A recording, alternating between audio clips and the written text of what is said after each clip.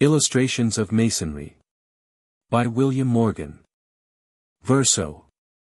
Northern District of New York to wit. Be it remembered, that on the 14th day of August, in the 51st year of the independence of the United States of America, d. 1826, William Morgan, of the said district, hath deposited in this office the title of a book, the right whereof he claims as author, in the words following, to wit. Illustrations of Masonry. By one of the fraternity who has devoted 30 years to the subject. God said, "Let there be light," and there was light.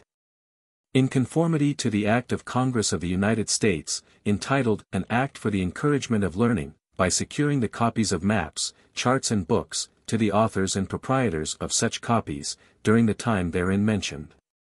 And also to the Act entitled, An Act Supplementary to the Act entitled, An Act for the Encouragement of Learning, by securing the copies of maps, charts and books, to the authors and proprietors of such copies, during the time therein mentioned. And extending the benefits thereof to the arts of designing, engraving, and etching historical and other prints. R. Lansing, Clerk of the Northern District of N.Y. How do you find this book? Any thoughts about the book or the author? Any suggestion for improvement? Please take a moment to share your thoughts in a comment. If you like it, share it with your friends who might enjoy it as well. Subscribe to keep in touch. Visit CompleteAudiobooks.com for more quality content. Introduction. Written for the original edition.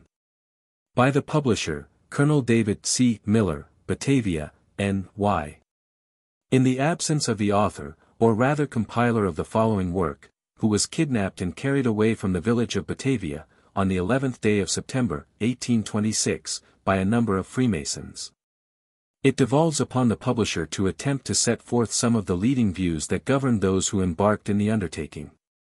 To contend with prejudice, and to struggle against customs and opinions, which superstition, time, and ignorance have hallowed, requires time, patience, and magnanimity. When we begin to pull down the strongholds of error, the batteries we level against them, though strong, and powerful, and victorious at last, are at first received with violence. And when in our conquering career we meet with scoffs and revilings from the besieged partisans of untenable positions, it the more forcibly impresses us we are but men. And that in every work of reformation and renovation we must encounter various difficulties. For a full confirmation of our statement we might refer to the history of the world. It is not our intention, however, to give a full detail of the whims and caprices man to bring forth the historic records of other years as roof of the windings and shiftings of the various characters who have strutted their brief hour on life's stage in order to convince that customs, associations, and institutions are like the lives of the authors and abettors, fleeting and fragile. Many of them rise up as bubbles on the ocean, and die away. Circumstances give them existence, and when these causes cease to exist, they go into the same gulf of oblivion as countless exploded opinions and tenets have gone before them. The mind that formed and planned them, goes on in its dazzling flight, bounding over barrier after barrier, till it has arrived at the ultimate goal of consummation. The daily occurrences before us bring forth the full conviction that the emanation from the God of light is gradually ascending to regions of greater intellectual brilliancy. When we view man, in the infancy of society, as in the childhood of his existence, he is weak, powerless, and defenseless. But in his manhood and riper years, he has grown to his full stature, and stands forth in commanding attitude, the favored and acknowledged lord of the world. For his comfort and well-being as a member of society, rules and regulations are necessary. In the various stages of his progress, these systematic improvements undergo various changes, according to circumstances and situations. What is proper and necessary in one grade of society, is wholly useless, and may be alarming in another. Opinions and usages that go down in tradition, and interfere not with our improvements in social concerns, adhere to us more closely and become entwined in all our feelings. It is to this we owe our bigoted attachment to antiquity, it is this that demands from us a superstitious reverence for the opinions and practices of men of former times, and closes the ear against truth. and blinds the eyes to the glare of new lights and new accessions of knowledge through which medium only can they break in upon the mind. We have within ourselves the knowledge, and everywhere around us the proofs that we are beings destined not to stand still. In our present state of advancement, we look with pity on the small progress of our fathers in arts and sciences, and social institutions, and when compared with our elevated rank, we have just cause of pride and of grateful feelings. They did well for the times in which they lived, but to the ultimatum of perfectibility we are nearer. And in the monuments we have before us of the skill and genius of our times and age we have only fulfilled these destinies for which we were created.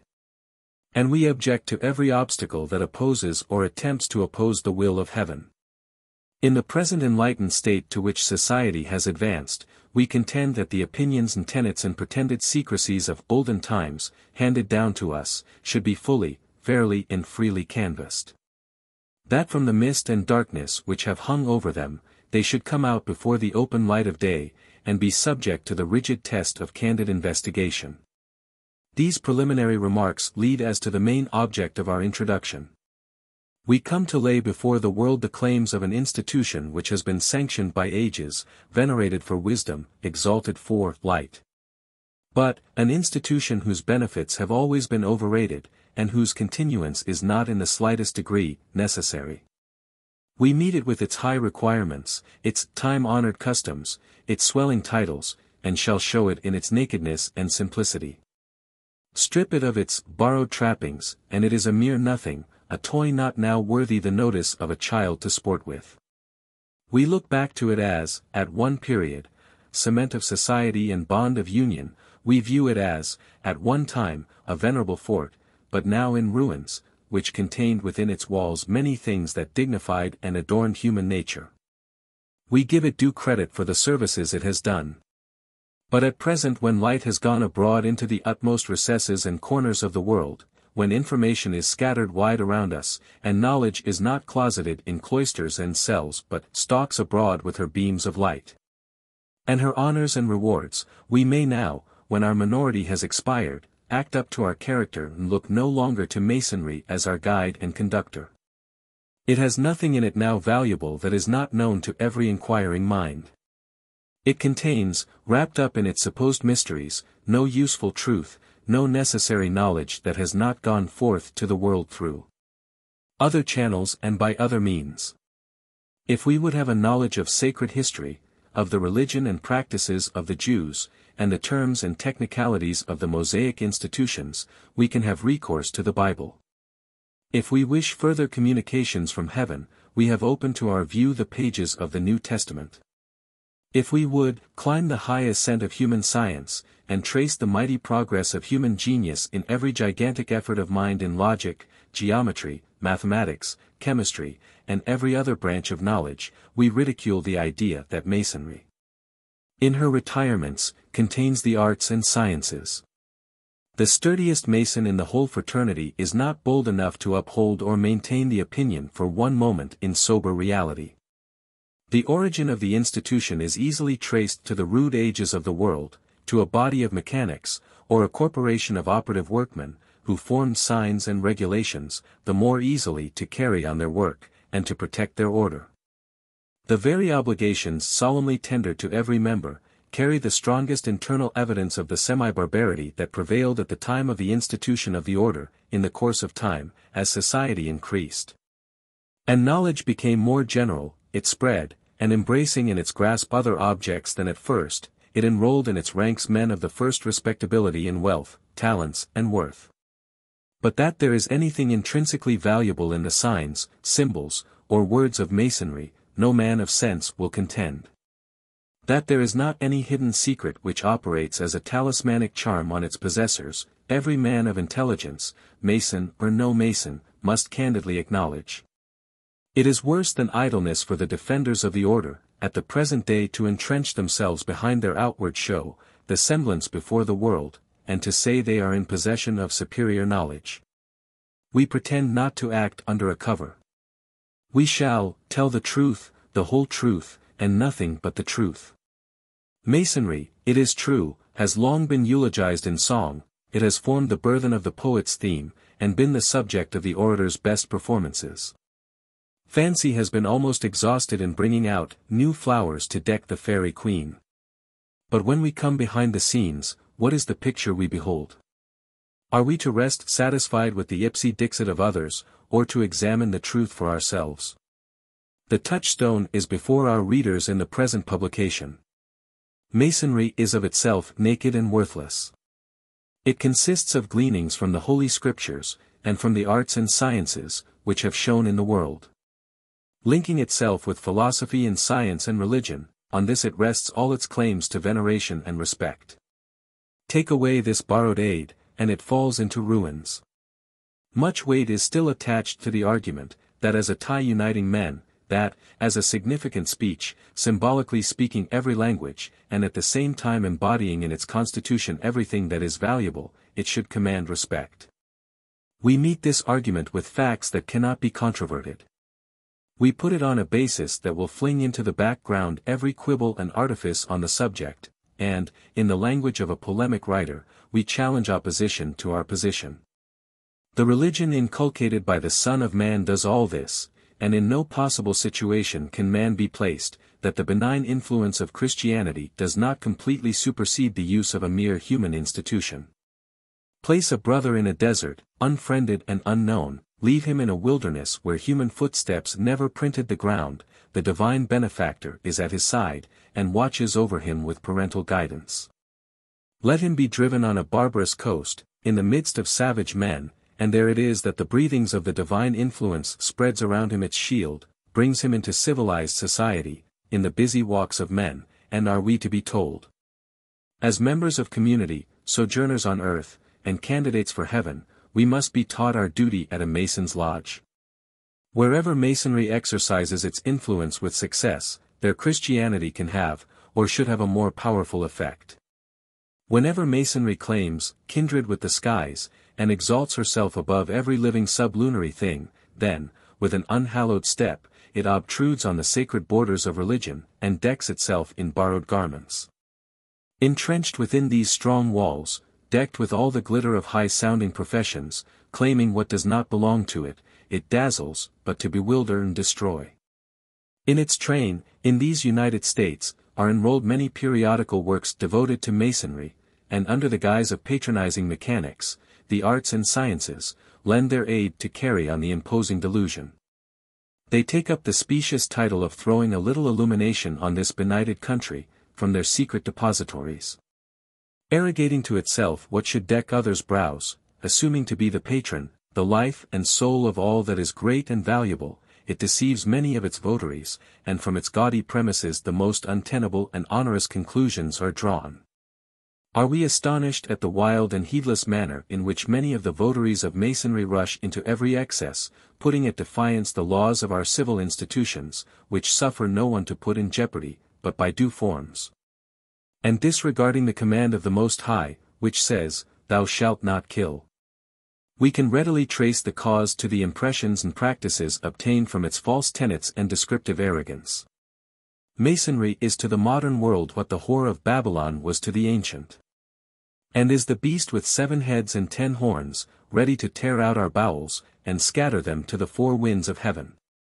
Masonry gives rogues and evil-minded characters an opportunity of visiting upon their devoted victim, all the ills attending combined power, when exerted to accomplish destruction. It works unseen, at all silent hours, and secret times and places. And, like death when summoning his diseases, pounces upon its devoted subject, and lays him prostrate in the dust. Like the great enemy of man, it has shown its cloven foot, and put the public upon its guard against its secret machinations. This part of the subject requires no further discussion either by way of ridicule or downright sincerity, but the remark which cannot be too often reiterated, that the world, in its present advanced state, requires no such order for our social intercourse. And when the Masonic mania prevails as it now does in this country, we are exalting a mere human ordinance, with its useless trumpery and laughable accompaniments, for the sublime and unadorned lessons of heaven. To some men it is galling and mortifying in the extreme to give up their darling systems. With the increase of years their fondness becomes so great that they cling to them with wild and bewildered attachment. But we would ask them, where now are the knights of Malta and Jerusalem, and the objects that called forth their perils and journeyings? Where are the crusades and excursions on which our grand commanders, generalissimos and sir knights are to be engaged? In no other excursions than Cervantes describes of his redoubtable hero Don Quixote. The days and occasions that called forth these deeds of chivalry and valor have passed like those before the flood, and the mock dignitaries and puppet show actions of Masons in their imitation call forth pity and indignation. When we now see the gaudy show in a lodge room, and a train of nominal officers with their distinction and badges, it may give us some faint idea of scenes that are past, and may gratify an idle curiosity. But produces no substantial good under heaven. When monasteries and cloisters, and inquisitors' cells and prisons have been broken up before the sweeping march of the moral mind, why this unnecessary mummery should be so much countenanced in this country, above all other countries in the world, is a matter of astonishment. The day we trust will never arrive here, when ranks in Masonry will be stepping stones to places of dignity and power, when this institution will be a machine to press down the free-born spirit of men. We have now no tyrant to rule over us, no kingly potentate to move over our heads the rod of authority, but high in our elevation, and invincible in our strongholds, we put at defiance secret cabals and associations. The public opinion is like a mighty river, and gigantic in its course it will sweep every interposing obstacle before it. In the work which we submit to the public we have given false coloring to nothing. Nor in these remarks have we set down aught in malice. In the firm discharge of our undertaking we have been stern and unbending as the rugged mountain oak, and persecutions, pains and perils have not deterred us from our purpose. We have triumphed over tumult, and clamor, and evil speaking. When our book goes out to the world, it will meet with attacks of a violent nature from one source, and men of mock titles and order will endeavor to heap upon it every calumny. Men more tenacious of absolute forms and practice than they are attentive to truth and honor, will deny our expositions, and call us liars and impostors. Such is the treatment, however ungenerous and unjust, which we expect to meet, and for which we are prepared. Truth, we know, is majestic and will finally prevail. The little petty effusions of malice that will be thrown out, will die with their authors, whom this work will survive. We now aver, in defiance of whatever may be said to the contrary, no matter by whom, how exalted his rank, that this book is what it pretends to be, that it is a master key to the secrets of Masonry, that in the pages before him the man of candor and inquiry can judge for himself, and then a proper judgment will be formed of our intention. Illustrations of Masonry. Opening the Lodge. A description of the ceremonies used in opening a Lodge of entered apprentice Masons. Which is the same in all upper degrees, with the exception of the difference in the signs, due guards, grips, pass grips, words and their several names, all of which will be given and explained in their proper places as the work progresses. One rap calls the lodge to order, one calls up the junior and senior deacons, 2 raps call up all the subordinate officers, and 3, all the members of the lodge. The master having called the lodge to order, and the officers all seated, the master says to the junior warden, Brother Junior, are they all entered apprentice Masons in the south? Ans, they are, worshipful. Master to the senior warden, Brother Senior, are they all entered apprentice Masons in the west? Ans, they are, worshipful. The master then says, they are, in the east, at the same time he gives a rap with the common gavel or mallet, which calls up both deacons. Master to junior deacon, Brother Junior, the first care of a Mason. Ans. To see the lodge tiled, worshipful. Master to junior deacon, attend to that part of your duty, and inform the tiler that we are about to open a lodge of entered apprentice Masons, and direct him to tile accordingly.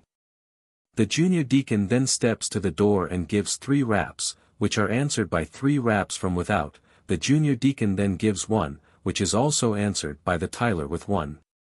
The door is then partly opened and the junior deacon delivers his message, and resumes his situation and says, "The door is tiled, worshipful." At the same time giving the due guard, which is never omitted when the master is addressed. The master to junior deacon, "Brother, by whom?" Ans, by a master mason without the door, armed with the proper implement of his office. Master to junior deacon, his duty there. Ans. To keep off all cowans and eavesdroppers, see that none pass or repass without permission from the master. Some say without permission from the chair. Master to junior deacon, "Brother junior, your place in the lodge." Ans. At the right hand of the senior warden in the west. Master to junior deacon, "Your business there, brother junior." Ans. To wait on the worshipful master and wardens, act as their proxy in the active duties of the lodge, and take charge of the door. Master to junior deacon, the senior deacon's place in the lodge. Ans. At the right hand of the worshipful master in the east. The master, while asking the last questions, gives 2 raps, which call up all the subordinate officers. Master to senior deacon, "Your duty there, brother senior." Ans.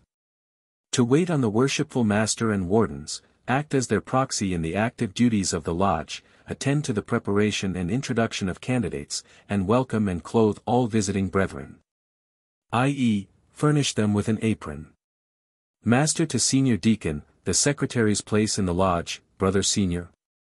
Ans. At the left hand of the worshipful master in the east. Master to the secretary, "Your duty there, brother secretary." Ans. The better to observe the worshipful master's will and pleasure, record the proceedings of the lodge, transmit a copy of the same to the Grand Lodge, if required. Receive all monies and money bills from the hands of the brethren, pay them over to the treasurer, and take his receipt for the same. The master to the secretary, the treasurer's place in the lodge. Ans. At the right hand of the worshipful master. Master to treasurer, "Your duty there, brother treasurer." Ans. Duly to observe the worshipful master's will and pleasure, receive all monies and money bills from the hands of the secretary. Keep a just and true account of the same, pay them out by order of the worshipful master and consent of the brethren. The master to the treasurer, the junior warden's place in the lodge, brother treasurer. Ans. In the south, worshipful. Master to junior warden, "Your business there, brother junior." Ans. As the sun in the south at high meridian is the beauty and glory of the day, so stands the junior warden in the south, the better to observe the time, call the crafts from labor to refreshment, superintend them during the hours thereof. See that none convert the hours of refreshment into that of intemperance or excess. And call them out again in due season, that the worshipful master may have honor, and they profit and pleasure thereby. Master to the junior warden, the senior warden's place in the lodge. Ans. In the west, worshipful. Master to senior warden, "Your duty there, brother senior." Ans. As the sun sets in the west to close the day, so stands the senior warden in the west to assist the worshipful master in opening his lodge, take care of the jewels and implements, see that none be lost, pay the craft their wages, if any be due. And see that none go away dissatisfied. Master to the senior warden, the master's place in the lodge. Ans. In the east, worshipful. Master to the senior warden, his duty there. Ans. As the sun rises in the east to open and adorn the day, so presides the worshipful master in the east to open and adorn his lodge, set his crafts to work with good and wholesome laws, or cause the same to be done. The master now gives 3 raps, when all the brethren rise, and the master taking off his hat, proceeds as follows: "In like manner so do I, strictly forbidding all profane language, private committees, or any other disorderly conduct whereby the peace and harmony of this lodge may be interrupted while engaged in its lawful pursuits, under no less penalty than the bylaws, or such penalty as the majority of the brethren present may see fit to inflict. Brethren, attend to giving the signs." Here lodges differ very much. In some they declare the lodge opened as follows, before they give the signs. The master, all the brethren imitating him, extends his left arm from his body so as to form an angle of about 45 degrees. And holds his right hand transversely across his left, the palms thereof about 1 inch apart. This is called the due guard, and alludes to the position a candidate's hands are placed in when he takes the obligation of an entered apprentice mason. The master then draws his right hand across his throat, the hand open, with the thumb next to his throat, and drops it down by his side. This is called the penal sign of an entered apprentice mason, many call it sign, and alludes to the penalty of the obligation. See obligation. The master then declares the lodge opened in the following manner: I vow declare this lodge of entered apprentice masons duly open for dispatch of business. The senior warden declares it to the junior warden, and he to the brethren. Come, brethren, let us pray.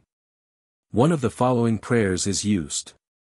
Most holy and glorious God, the great architect of the universe, the giver of all good gifts and graces, thou hast promised that, where 2 or 3 are gathered together in thy name, thou wilt be in the midst of them and bless them. In thy name we assemble, most humbly beseeching thee to bless us in all our undertakings, that we may know and serve thee aright, and that all our actions may tend to thy glory and our advancement in knowledge and virtue. And we beseech thee, O Lord God, to bless our present assembling, and to illuminate our minds through the influence of the Sun of Righteousness, that we may walk in the light of thy countenance. And when the trials of our probationary state are over, be admitted into the temple, not made with hands, eternal in the heavens. Amen. So mote it be. Another prayer, as often used at opening as closing. Behold, how good and pleasant it is for brethren to dwell together in unity. It is like the precious ointment upon the head, that ran down upon the beard, even Aaron's beard, that went down to the skirts of his garment. As the dew of Hermon, and as the dew that descended upon the mountains of Zion, for there the Lord commanded the blessing, even life forevermore. Amen. So mote it be. The lodge being now open and ready to proceed to business, the master directs the secretary to read the minutes of the last meeting, which naturally brings to view the business of the present. First degree initiation. If there are any candidates to be brought forward, that will be the first business to be attended to. I will therefore proceed with a description of the ceremonies used in the admission and initiation of a candidate into the first degree of Masonry. A person wishing to become a Mason must get someone who is a Mason to present his petition to a lodge, when, if there are no serious objections, it will be entered on the minutes. And a committee of 2 or 3 appointed to inquire into his character, and report to the next regular communication. The following is a form of petition used by a candidate, but a worthy candidate will not be rejected for the want of formality in his petition. To the worshipful Master, wardens and brethren of Lodge No, of free and accepted Masons. The subscriber, residing in, of lawful age, and by occupation, begs leave to state that, unbiased by friends, and uninfluenced by mercenary motives, he freely and voluntarily offers himself a candidate for the mysteries of Masonry. And that he is prompted to solicit this privilege by a favorable opinion conceived of the institution, a desire of knowledge, and a sincere wish of being serviceable to his fellow creatures. Should his petition be granted, he will cheerfully conform to all the ancient established usages and customs of the fraternity. Signed. A. B. At the next regular communication, if no very serious objection appears against the candidate, the ballot boxes will be passed. 1 black ball will reject a candidate. The boxes may be passed 3 times. The deacons are the proper persons to pass them. One of the boxes has black and white beans or balls in it, the other empty. The one with the balls in it goes before, and furnishes each member with a black and white ball. The empty box follows and receives them. There are 2 holes in the top of this box with a small tube, generally, in each, one of which is black and the other white, with a partition in the box. The members put both their balls into this box as their feelings dictate. When the balls are received, the box is presented to the master, senior and junior wardens, who pronounce clear or not clear, as the case may be. The ballot proving clear, the candidate, if present, is conducted into a small preparation room, adjoining the lodge when he is asked the following questions and gives the following answers. Senior Deacon to Candidate, do you sincerely declare, upon your honor before these gentlemen, that, unbiased by friends, uninfluenced by unworthy motives, you freely and voluntarily offer yourself a candidate for the mysteries of Masonry? ANS. I do. Senior Deacon to Candidate. Do you sincerely declare, upon your honor before these gentlemen, that you are prompted to solicit the privileges of Masonry by a favorable opinion conceived of the institution, a desire of knowledge, and a sincere wish of being serviceable to your fellow creatures? ANS. I do. Senior Deacon to Candidate, do you sincerely declare upon your honor before these gentlemen, that you will cheerfully conform to all the ancient established usages and customs of the fraternity? ANS. I do. After the above questions are proposed and answered and the result reported to the Master, he says, Brethren, at the request of Mr. A.B., he has been proposed and accepted in regular form. I therefore recommend him as a proper candidate for the mysteries of Masonry and worthy to partake of the privileges of the fraternity, and in consequence of a declaration of his intentions, voluntarily made. I believe he will cheerfully conform to the rules of the order. The candidate during the time is divested of all his apparel, shirt excepted, and furnished with a pair of drawers kept in the lodge for the use of candidates. The candidate is then blindfolded, his left foot bare, his right in a slipper, his left breast and arm naked, and a rope called a cable tow round his neck and left arm. The rope is not put round the arm in all lodges, in which posture the candidate is conducted to the door where he is caused to give, or the conductor gives 3 distinct knocks, which are answered by 3 from within. The conductor gives 1 more, which is also answered by 1 from within. The door is then partly opened and the senior deacon generally asks, Who comes there? Who comes there? Who comes there? The conductor, alias the junior deacon, answers, a poor blind candidate who has long been desirous of having and receiving a part of the rights and benefits of this worshipful lodge, dedicated, some say erected, to God, and held forth to the holy order of St. John, as all true fellows and brothers have done who have gone this way before him. The senior deacon then asks, is it of his own free will and accord he makes this request? Is he duly and truly prepared, worthy and well qualified, and properly avouched for? All of which being answered in the affirmative, the senior deacon to the junior deacon, by what further rights does he expect to obtain this benefit? ANS. By being a man, free-born, of lawful age, and under the tongue of good report. The senior deacon then says, since this is the case, you will wait till the worshipful Master in the East is made acquainted with his request, and his answer returned. The senior deacon repairs to the Master, when the same questions are asked and answers returned as at the door. After which the Master says, since he comes endowed with all these necessary qualifications, let him enter this worshipful lodge in the name of the Lord, and take heed on what he enters. The candidate then enters, the senior deacon at the same time pressing his naked left breast with the point of the compass, and asks the candidate, did you feel anything? ANS. I did. Senior deacon to candidate, what was it? ANS. A torture. The senior deacon then says, as this is a torture to your flesh, so may it ever be to your mind and conscience if ever you should attempt to reveal the secrets of Masonry unlawfully. The candidate is then conducted to the center of the lodge, where he and the senior deacon kneel, and the deacon says the following prayer. Vouchsafe thine aid, Almighty Father of the universe, to this our present convention. And grant that this candidate for Masonry may dedicate and devote his life to thy service, and become a true and faithful brother among us. Endue him with the competency of thy divine wisdom, that by the secrets of our art he may be the better enabled to display the beauties of holiness, to the honor of thy holy name. So mote it be, Amen. The Master then asks the candidate, in whom do you put your trust? ANS. In God. The Master then takes him by the right hand and says, since in God you put your trust, arise, follow your leader and fear no danger. The senior deacon then conducts the candidate 3 times regularly round the lodge, and halts at the junior warden in the south, where the same questions are asked and answers returned as at the door.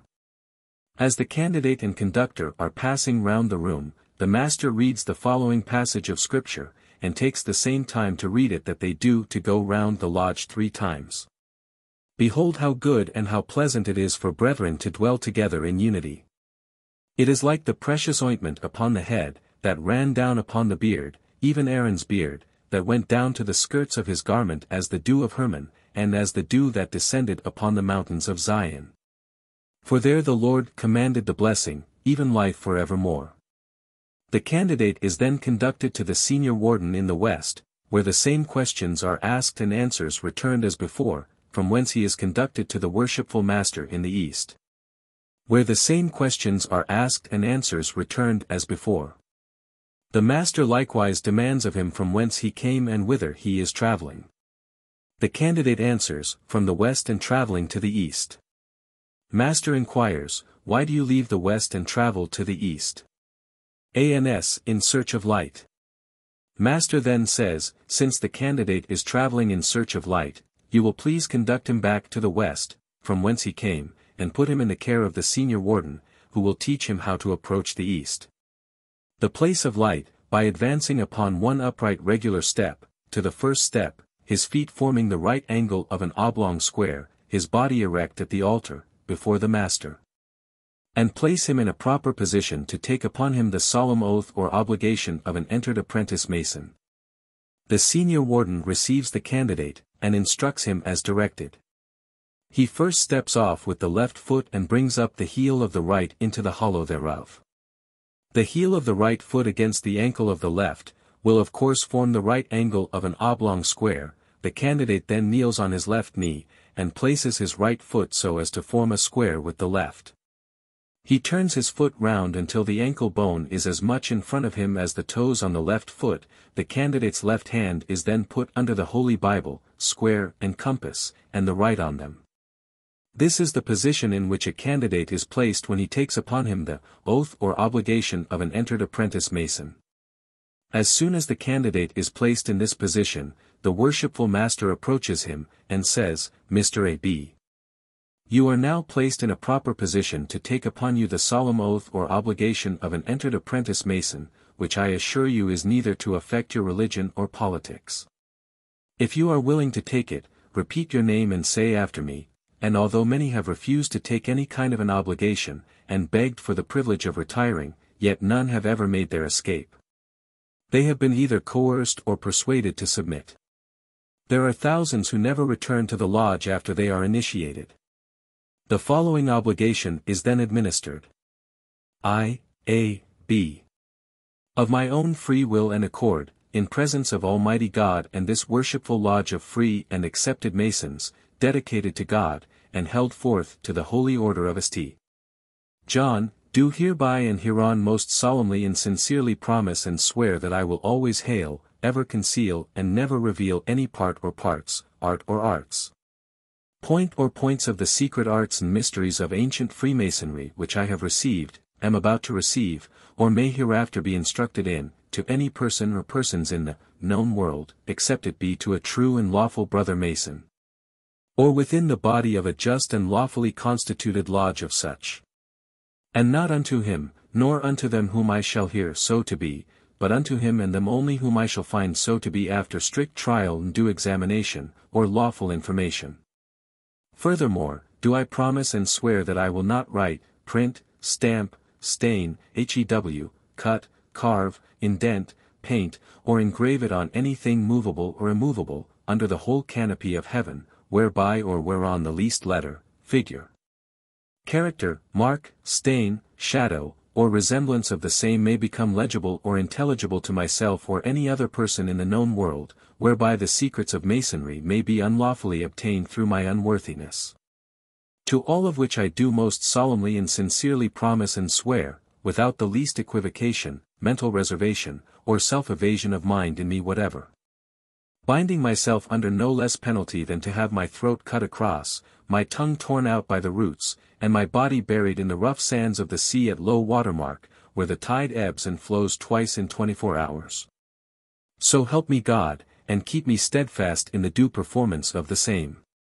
After the obligation the master addresses the candidate in the following manner, brother, to you the secrets of Masonry are about to be unveiled, and a brighter sun never shone luster on your eyes.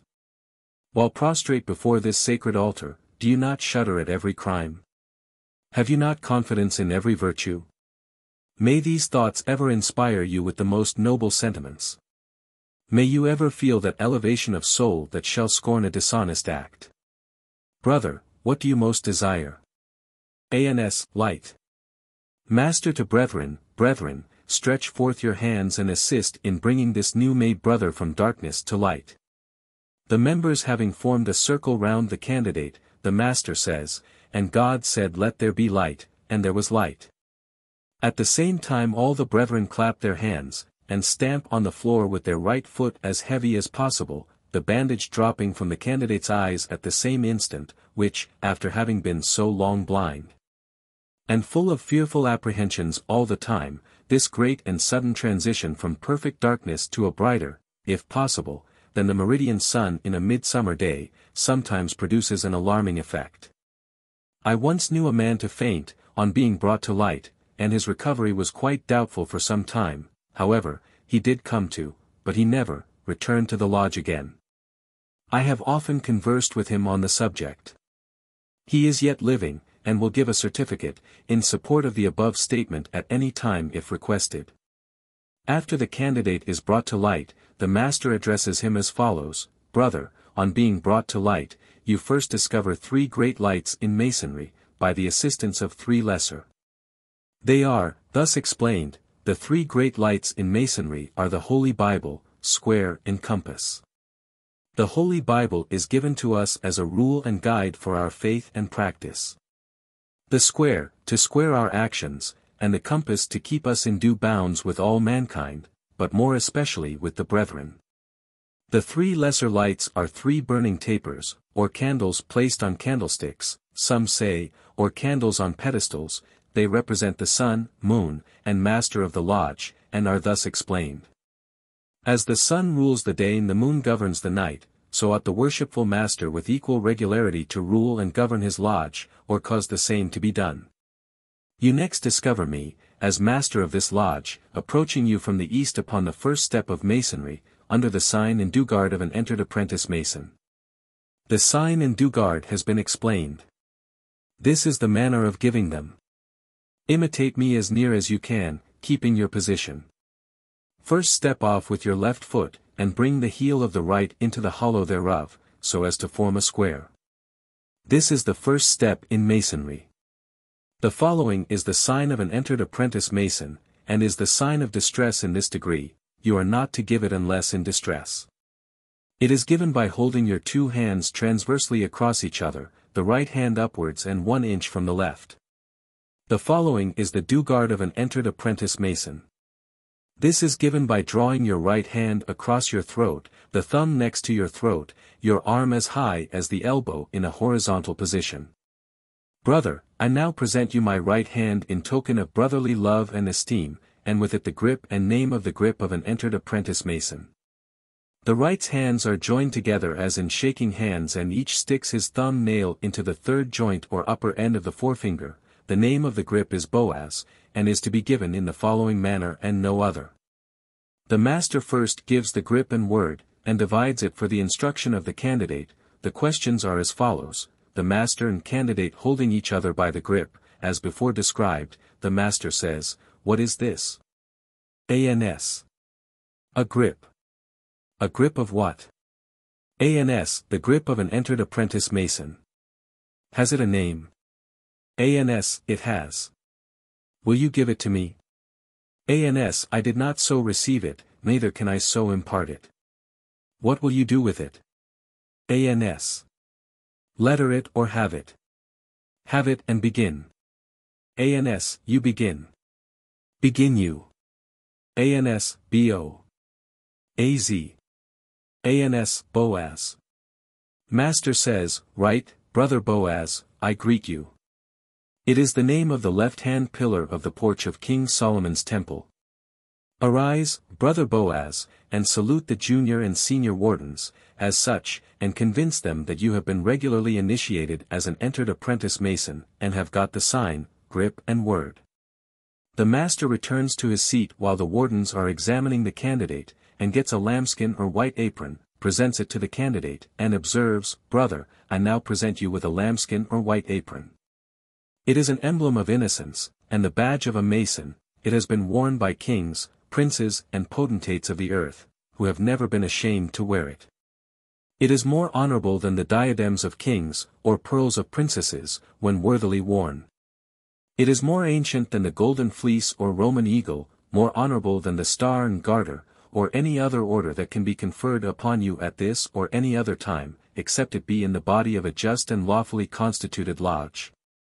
You will carry it to the senior warden in the West, who will teach you how to wear it as an entered apprentice Mason. The senior warden ties the apron on, and turns up the flap instead of letting it fall down in front of the top of the apron. This is the way entered apprentice Masons wear, or ought to wear their aprons until they are advanced. The candidate is now conducted to the master in the East, who says, "Brother, as you are dressed, it is necessary you should have tools to work with. I will now present you with the working tools of an entered apprentice Mason, which are the 24-inch gauge and common gavel." They are thus explained. The 24-inch gauge is an instrument made use of by operative Masons to measure and lay out their work, but we as free and accepted Masons make use of it for the more noble and glorious purpose of dividing our time. The 24 inches on the gauge are emblematical of the 24 hours in the day, which we are taught to divide into 3 equal parts, whereby we find 8 hours for the service of God, and a worthy, distressed brother. 8 hours for our usual vocations, and 8 for refreshment and sleep.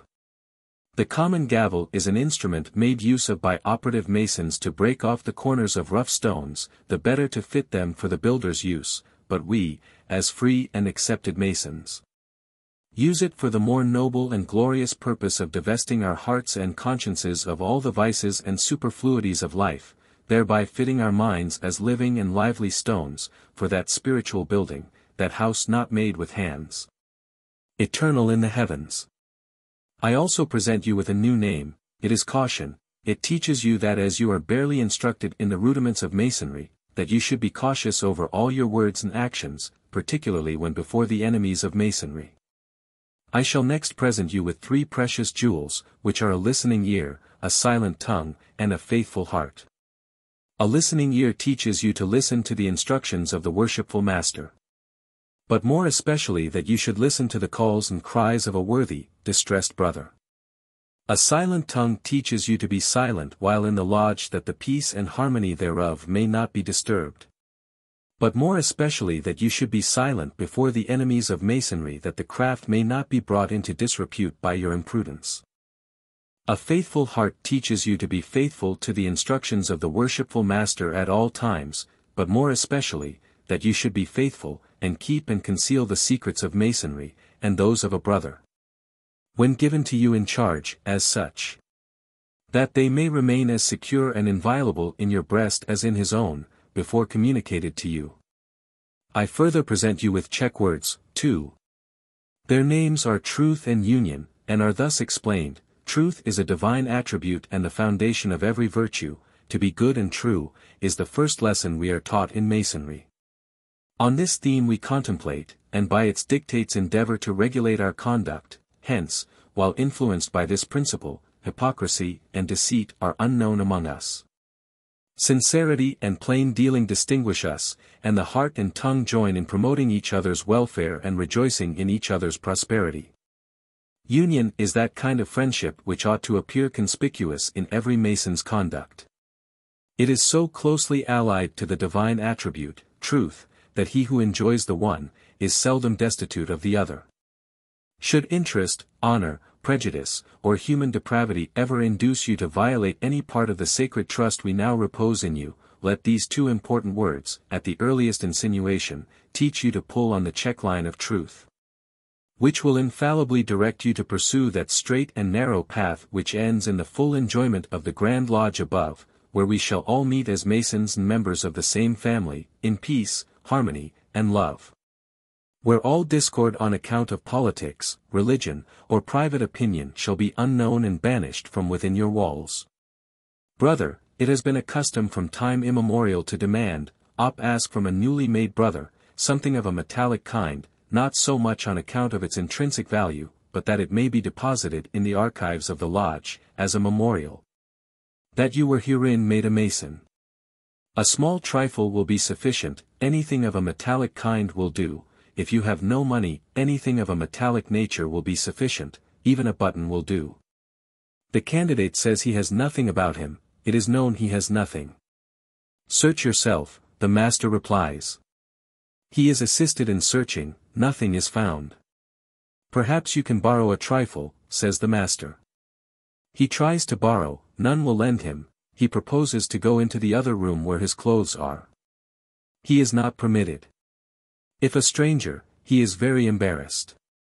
Master to candidate, brother, let this ever be a striking lesson to you and teach you, if you should ever see a friend, or more especially a brother in a like penniless situation, to contribute as liberally to his relief as his situation may require, and your abilities will admit, without material injury to yourself or family. Master to senior deacon. You will conduct the candidate back from whence he came, and invest him of what he has been divested, and let him return for further instruction. The candidate is then conducted to the preparation room, and invested of what he had been divested, and returns to the northeast corner of the lodge, and is taught how to stand upright like a man. When and where the following charge is, or ought to be delivered to him, though it is omitted 9 times out of 10, as are near 1/2 of the ceremonies. Master to candidate, brother, as you are now initiated into the first principles of Masonry, I congratulate you on having been accepted into this ancient and honorable order, ancient, as having subsisted from time immemorial, and honorable, as tending in every particular so to render all men who will become conformable to its principles. No institution was ever raised on a better principle, or more solid foundation, nor were ever more excellent rules and useful maxims laid down than are inculcated in the several Masonic lectures. The greatest and best of men in all ages have been encouragers and promoters of the art, and have never deemed it derogatory to their dignity to level themselves with the fraternity, extend their privileges, and patronize their assemblies. There are 3 great duties, which, as a Mason, you are charged to inculcate. To God, your neighbor, and yourself. To God, in never mentioning his name but with that reverential awe that is due from a creature to his Creator. To implore his aid in all your laudable undertakings, and to esteem him as the chief good, to your neighbor, in acting upon the square and doing unto him as you wish he should do unto you. And to yourself in avoiding all irregularity, or intemperance which may impair your faculties, or debase the dignity of your profession. A zealous attachment to these principles will ensure public and private esteem. In the state you are to be a quiet and peaceable subject, true to your government and just to your country. You are not to countenance disloyalty, but faithfully submit to legal authority, and conform with cheerfulness to the government of the country in which you live. In your outward demeanor be particularly careful to avoid censure or reproach. Although your frequent appearance at our regular meetings is earnestly solicited, yet it is not meant that Masonry should interfere with your necessary vocations, for these are on no account to be neglected.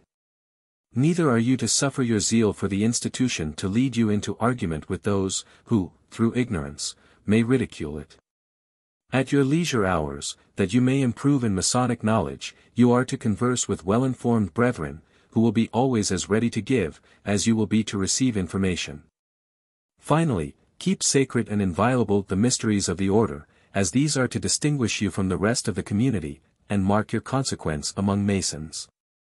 If, in the circle of your acquaintance, you find a person desirous of being initiated into Masonry, be particularly attentive not to recommend him, unless you are convinced he will conform to our rules, that the honor, glory, and reputation of the institution may be firmly established, and the world at large convinced of its good effects. Closing the lodge. The work of the evening being over, I will proceed to give a description of the manner of closing the lodge. It is a very common practice in lodges to close a lodge of entered apprentices, and open a lodge of fellow crafts, and close that, and open a master mason's lodge, all in the same evening. Some brother generally makes a motion that the lodge be closed, it being seconded and carried. The master to the junior deacon, brother junior, giving one rap which calls up both deacons, the first as well as the last care of a Mason. ANS. To see the lodge tiled, worshipful. Master to Junior Deacon, attend to that part of your duty, and inform the tiler that we are about to close this lodge of entered apprentice Masons, and direct him to tile accordingly. The Junior Deacon steps to the door and gives 3 raps, which are answered by the tiler with 3 more. The Junior Deacon then gives 1, which is also answered by the tiler by 1. The Junior Deacon then opens the door, delivers his message, and resumes his place in the lodge and says, "The door is tiled. Worshipful." Master to Junior Deacon, by whom? ANS. By a Master Mason without the door, armed with the proper implements of his office. Master to Junior Deacon, his business there. ANS. To keep off all cowans and eavesdroppers and see that none pass or repass without permission from the chair. Master to Junior Deacon, your place in the lodge, Brother Junior. ANS at the right hand of the Senior Warden in the west. Master to Junior Deacon, your duty there. ANS, to wait on the worshipful. Master and Wardens, act as their proxy in the active duties of the lodge, and take charge of the door. Master to the Junior Deacon, the Senior Deacon's place in the lodge.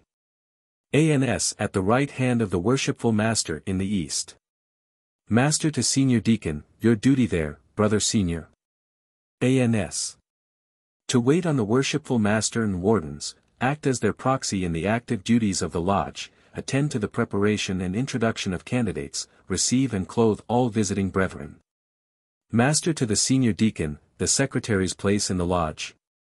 ANS at your left hand, worshipful. Master to Secretary, your duty there, Brother Secretary. ANS duly to observe the Master's will and pleasure. Record the proceedings of the lodge, transmit a copy of the same to the Grand Lodge, if required, receive all monies and money bills from the hands of the brethren, pay them over to the treasurer, and take his receipt for the same. Master to the Secretary, the Treasurer's place in the lodge. ANS at the right hand of the worshipful Master. Master to Treasurer, your business there, Brother Treasurer. ANS duly to observe the worshipful Master's will and pleasure. Receive all monies and money bills from the hands of the Secretary, keep a just and accurate account of the same, pay them out by order of the worshipful Master and consent of the brethren. Master to the Treasurer, the Junior Warden's place in the lodge. ANS in the south, worshipful. Master to the Junior Warden, your business there, Brother Junior. ANS. As the sun in the south, at high meridian, is the beauty and glory of the day, so stands the Junior Warden in the south, at high 12, the better to observe the time, call the crafts from labor to refreshment. Superintend them during the hours thereof, see that none convert the purposes of refreshment into that of excess or intemperance, call them on again in due season, that the worshipful Master may have honor, and they pleasure and profit thereby. The Master to the Junior Warden, I wish the reader to take particular notice that in closing the lodge the Master asks the Junior Warden as follows, the Master's place in the lodge, and in opening he asks the Senior Warden the same question. The Master's place in the lodge. ANS in the east, worshipful. Master to Junior Warden, his duty there. ANS, as the sun rises in the east to open and adorn the day, so presides the worshipful Master in the east to open and adorn his lodge. Set his crafts to work with good and wholesome laws, or cause the same to be done. Master to Junior Warden, the Senior Warden's place in the lodge. ANS in the west, worshipful. Master to Senior Warden, your business there, Brother Senior. ANS, as the sun sets in the west to close the day, so stands the Senior Warden in the west to assist the worshipful Master in opening and closing the lodge, take care of the jewels and implements, see that none be lost. Pay the crafts their wages, if any be due, and see that none go away dissatisfied. The Master now gives 3 raps, when all the brethren rise, and the Master asks, are you all satisfied? They answer in the affirmative, by giving the due guard. Should the Master discover that any declined giving it, inquiry is immediately made why it is so, and if any member is dissatisfied with any part of the proceedings, with any brother, the subject is immediately investigated. Master to the brethren, attend to giving the signs, as I do so do you, give them downwards, which is by giving the last in opening, first in closing. In closing, on this degree, you first draw your right hand across your throat, as herein before described, and then hold your two hands over each other as before described. This is the method pursued through all the degrees. And when opening on any of the upper degrees, all their signs, of all the preceding degrees, are given before you give the signs of the degree on which you are opening. This being done, the master proceeds, I now declare this lodge of entered apprentice masons regularly closed in due and ancient form. Brother Junior Warden, please inform Brother Senior Warden, and request him to inform the brethren that it is my will and pleasure that this lodge of entered apprentice masons be now closed, and stand closed until our next regular communication. Unless a case or cases of emergency shall require earlier convention, of which every member shall be notified. During which time it is seriously hoped and expected that every brother will demean himself as becomes a free and accepted Mason. Junior Warden to Senior Warden, Brother Senior, it is the worshipful Master's will and pleasure that this lodge of entered apprentice Masons be closed, and stand closed until our next regular communication. Unless a case or cases of emergency shall require earlier convention, of which every brother shall be notified. During which time it is seriously hoped and expected that every brother will demean himself as becomes a free and accepted Mason. Senior Warden to the brethren, brethren, you have heard the worshipful Master's will and pleasure, as communicated to me by Brother Junior, so let it be done. Master to the Junior Warden, Brother Junior, how do Masons meet? ANS on the level. Master to Senior Warden, how do Masons part? ANS on the square. Master to the Junior and Senior Wardens, since we meet on the level, Brother Junior, and part on the square, Brother Senior, so let us ever meet and part, in the name of the Lord. Here follows a prayer sometimes used. Master to the brethren, brethren, let us pray. Supreme Architect of the universe, accept our humble praises for the many mercies and blessings which thy bounty has conferred upon us, and especially for this friendly and social intercourse. Pardon, we beseech thee, whatever thou hast seen amiss in us since we have been together, and continue to us thy presence, protection and blessing. Make us sensible of the renewed obligations we are under to love thee supremely, and to be friendly to each other. May all our irregular passions be subdued. And may we daily increase in faith, hope and charity, but more especially in that charity which is the bond of peace, and perfection of every virtue. May we so practice thy precepts that through the merits of the Redeemer we may finally obtain thy promises, and find an acceptance through the gates, and into the temple and city of our God. So mote it be, Amen. A benediction, oftener used at closing than the preceding prayer. May the blessing of heaven rest upon us and all regular Masons, may brotherly love prevail, and every moral and social virtue cement us. So mote it be, Amen. After the prayer the following charge ought to be delivered, but it is seldom attended to, in a majority of lodges it is never attended to. Master to brethren, brethren, we are now about to quit this sacred retreat of friendship and virtue to mix again with the world. Amidst its concerns and employment forget not the duties which you have heard so frequently inculcated, and so forcibly recommended in this lodge. Remember, that around this altar, you have promised to befriend and relieve every brother who shall need your assistance. You have promised in the most friendly manner to remind him of his errors and aid a reformation. These generous principles are to extend further, every human being has a claim upon your kind offices. Do good unto all. Recommend it more, especially to the household of the faithful. Finally, brethren, be ye all of one mind, live in peace, and may the God of love and peace delight to dwell with and bless you. In some lodges, after the charge is delivered, the master says, Brethren, form on the square. When all the brethren form a circle, and the master, followed by every brother, except in using the words, says, And God said let there be light, and there was light. At the same moment that the last of these words drops from the master's lips, every member stamps with his right foot on the floor, and at the same instant bring their hands together with equal force. And in such perfect unison with each other that persons situated so as to hear it would suppose it the precursor of some dreadful catastrophe. This is called the shock. First section of the lecture on the first degree. Having described all the ceremonies and forms appertaining to the opening of a lodge of entered apprentice Masons, setting them to work, initiating a candidate, and closing the lodge, I will now proceed to give the lecture on this degree. It is divided into 3 sections. The lecture is nothing more or less than a recapitulation of the preceding ceremonies and forms, by way of question and answer, and fully explains the same. In fact, the ceremonies and forms, generally Masonically called the work, and lectures are so much the same that he who possesses a knowledge of the lectures cannot be destitute of a knowledge of what the ceremonies and forms are. As the ceremonies used in opening and closing are the same in all the degrees, it is thought best to give the whole in one insertion.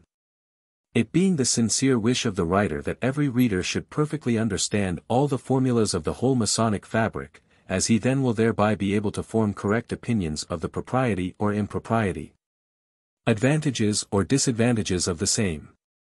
First section of the lecture on the first degree of Masonry. From whence come you as an entered apprentice Mason? ANS from the Holy Lodge of St. John, at Jerusalem. What recommendations do you bring? ANS. Recommendations from the worshipful Master, wardens and brethren of that right worshipful lodge, whom greet you. What comest thou hither to do? ANS. To learn to subdue my passions, and improve myself in the secret arts and mysteries of ancient Freemasonry. You are a Mason, then I presume? ANS. I am.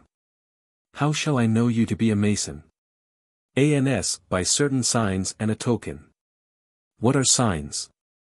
ANS. All right angles, horizontals and perpendiculars. What is a token?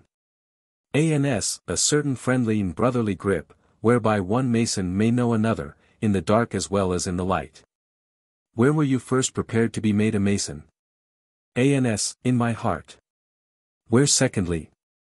ANS. In a room adjacent to the body of a just and lawfully constituted lodge of such. How were you prepared? ANS. By being divested of all metals, neither naked nor clothed, barefoot nor shod, hoodwinked, with a cable tow one about my neck, in which situation I was conducted to the door of the lodge. You being hoodwinked, how did you know it to be a door? ANS. By first meeting with resistance, and afterwards gaining admission. How did you gain admission? ANS. By 3 distinct knocks from without, answered by the same within. What was said to you from within? ANS. Who comes there? Who comes there? Who comes there? Your answer. ANS. A poor blind candidate who has long been desirous of having and receiving a part of the rights and benefits of this worshipful lodge, dedicated to God, and held forth to the Holy Order of St. John, as all true fellows and brothers have done, who have gone this way before me. What further was said to you from within? ANS. I was asked if it was of my own free will and accord I made this request, if I was duly and truly proposed, worthy and well qualified, all of which being answered in the affirmative. I was asked by what further rights I expected to obtain so great a favor or benefit. Your answer. ANS. By being a man, free-born, of lawful age and well recommended. What was then said to you? ANS. I was bid to wait till the worshipful Master in the East was made acquainted with my request and his answer returned. After his answer returned, what followed? ANS. I was caused to enter the lodge. How? ANS. On the point of some sharp instrument pressing my naked left breast in the name of the Lord. How were you then disposed of? ANS. I was conducted to the center of the lodge and there caused to kneel for the benefit of a prayer. After prayer, what was said to you? ANS. I was asked in whom I put my trust. Your answer. ANS. In God. What followed? ANS. The worshipful Master took me by the right hand and said, since in God you put your trust, arise, and follow your leader, and fear no danger. How were you then disposed of? ANS. I was conducted 3 times regularly round the lodge and halted at the junior warden in the south, where the same questions were asked and answers returned as at the door. How did the junior warden dispose of you? ANS. He ordered me to be conducted to the senior warden in the west, where the same questions were asked and answers returned as before. How did the senior warden dispose of you? ANS. He ordered me to be conducted to the worshipful master in the east, where the same questions were asked and answers returned as before, who likewise demanded of me from whence I came and whither I was traveling. Your answer. ANS. From the west and traveling to the east. Why do you leave the west and travel to the east? ANS. In search of light. How did the worshipful master then dispose of you? ANS. He ordered me to be conducted back to the west, from whence I came, and put in the care of the senior warden, who taught me how to approach the east, the place of light, by advancing upon one upright regular step to the first step. My feet forming the right angle of an oblong square, my body erect at the altar before the worshipful master. What did the worshipful master do with you? ANS. He made an entered apprentice mason of me. How? ANS. In due form. What was that due form? ANS. My left knee bare, bent, my right forming a square. My left hand supporting the Holy Bible, square, and compass, and my right covering the same, in which position I took upon me the solemn oath or obligation of an entered apprentice mason. After you had taken your obligation, what was said to you? ANS. I was asked what I most desired. Your answer. ANS. Light. Were you immediately brought to light? ANS. I was. How? ANS. By the direction of the master and assistance of the brethren. What did you first discover after being brought to light? ANS. 3 great lights in Masonry, by the assistance of 3 lesser. What were those 3 great lights in Masonry? ANS. The Holy Bible, square and compass. How are they explained? ANS. The Holy Bible is given to us as a guide for our faith and practice, the square to square our actions, and the compass to keep us in due bounds with all mankind, but more especially with the brethren. Gap in text, may know another in the dark as well as the light. What were those 3 lesser lights? ANS. 3 burning tapers, or candle, on candlesticks. What do they represent? ANS. The sun, moon, and master of the lodge. How are they explained? ANS. As the sun rules the day, and the moon governs the night, so ought the worshipful master to use his endeavors to rule and govern his lodge with equal regularity or cause the same to be done. What did you next discover? ANS. The worshipful master approaching me from the east, under the sign and due guard of an entered apprentice mason, who presented me with his right hand in token of brotherly love and esteem. And proceeded to give me the grip and word of an entered apprentice mason, and bid me arise and salute the junior and senior wardens and convince them that I had been regularly initiated as an entered apprentice mason. And was in possession of the sign, grip and word. What did you next discover? ANS. The worshipful master a second time approaching me from the east, who presented me with a lambskin or white apron, which he said was an emblem of innocence, and the badge of a mason. That it had been worn by kings, princes and potentates of the earth who had never been ashamed to wear it. That it was more honorable than the diadems of kings or pearls of princesses, when worthily worn, and more ancient than the golden fleece, or Roman eagle, more honorable than the star or garter. Or any other order that could be conferred upon me at that time or any time thereafter, except it be in the body of a just and lawfully constituted lodge of masons. And bid me carry it to the senior warden in the west, who taught me how to wear it as an entered apprentice mason. What were you next presented with? ANS. The working tools of an entered apprentice mason. What were they? ANS. A 24-inch gauge and common gavel. How were they explained? ANS. The 24-inch gauge is an instrument made use of by operative masons to measure and lay out their work, but we as free and accepted masons are taught to make use of it for the more noble and glorious purpose of dividing our time. The 24 inches on the gauge are emblematical of the 24 hours in the day, which we are taught to divide into 3 equal parts, whereby we find 8 hours for the service of God and a worthy distressed brother. 8 hours for our usual vocation, and 8 hours for refreshment and sleep.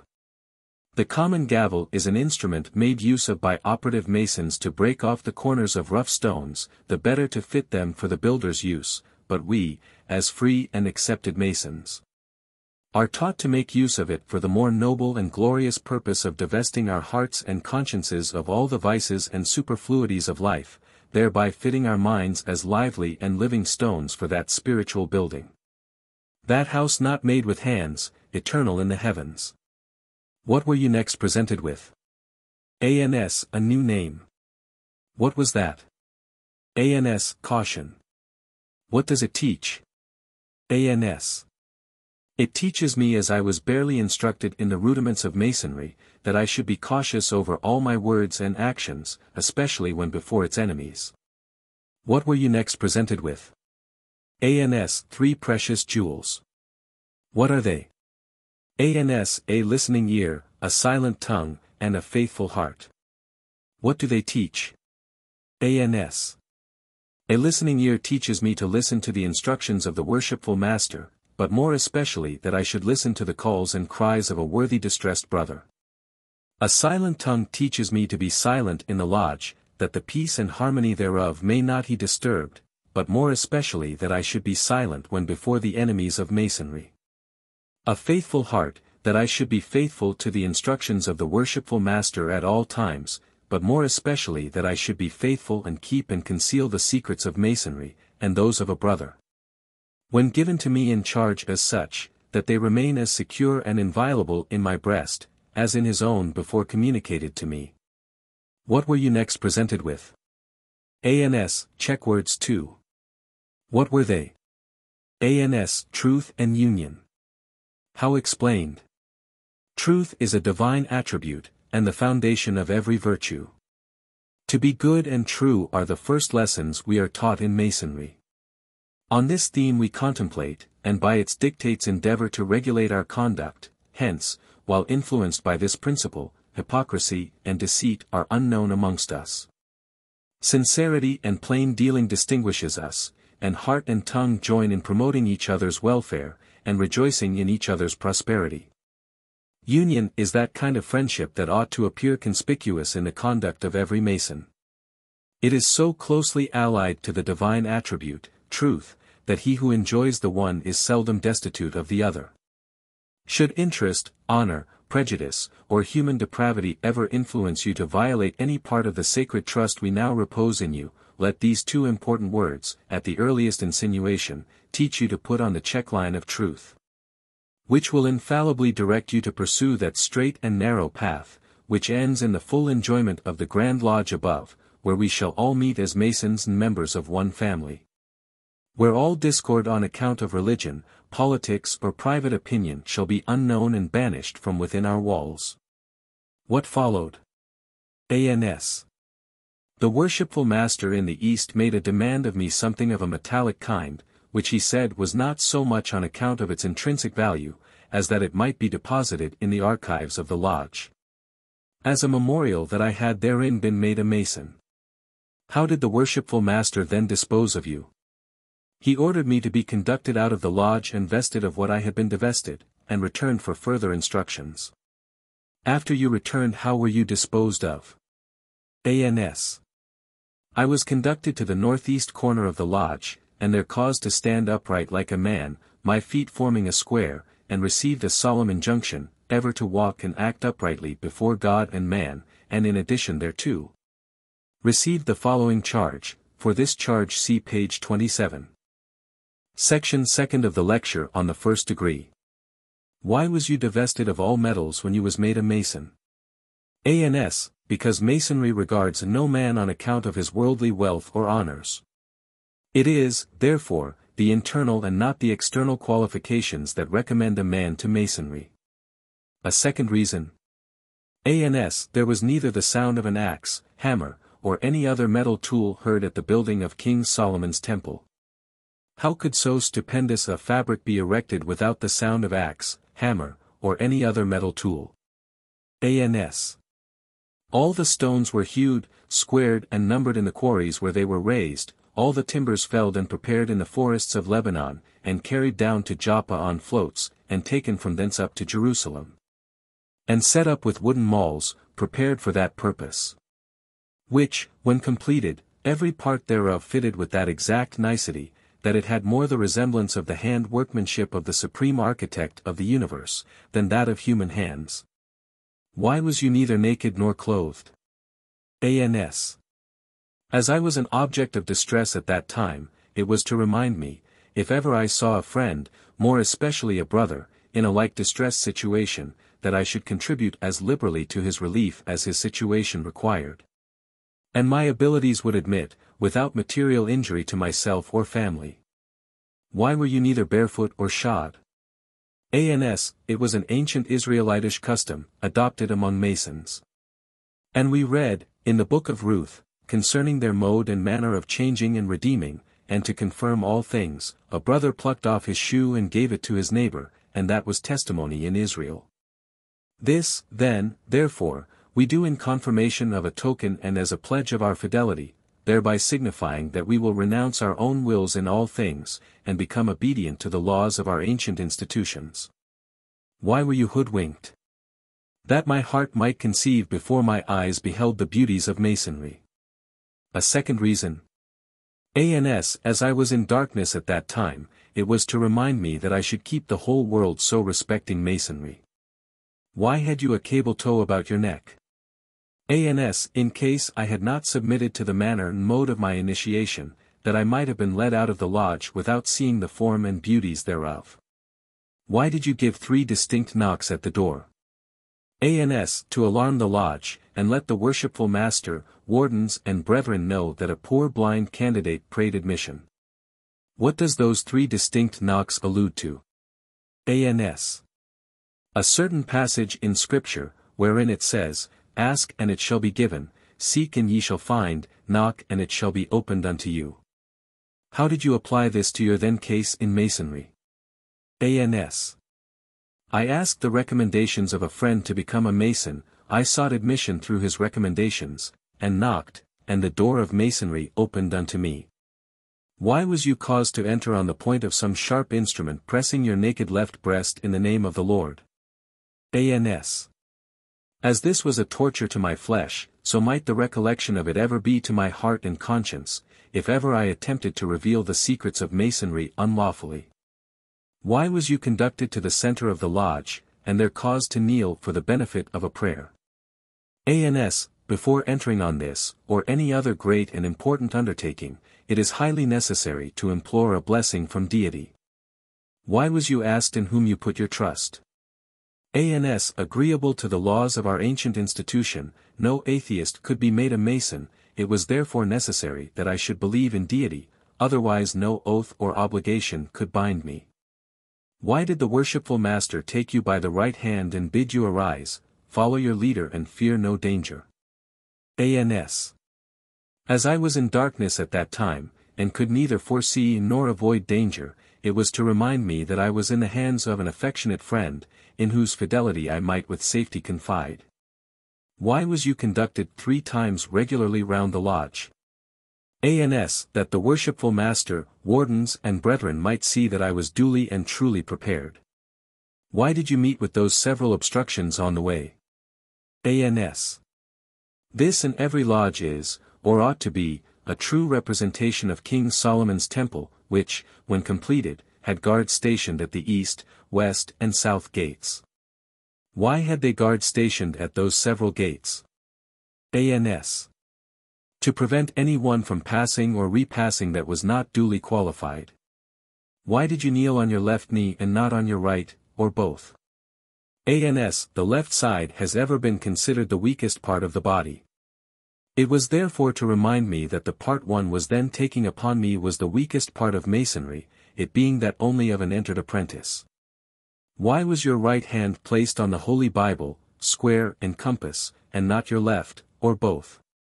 ANS, the right hand has ever been considered the seat of fidelity, and our ancient brethren worshipped deity under the name of Fides, which has sometimes been represented by two right hands joined together.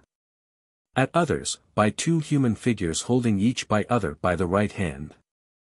The right hand, therefore, we use in this great and important undertaking to signify, in the strongest manner possible, the sincerity of our intentions in the business we are engaged. Why did the worshipful master present you with a lambskin or white apron? The lambskin has, in all ages, been deemed an emblem of innocence.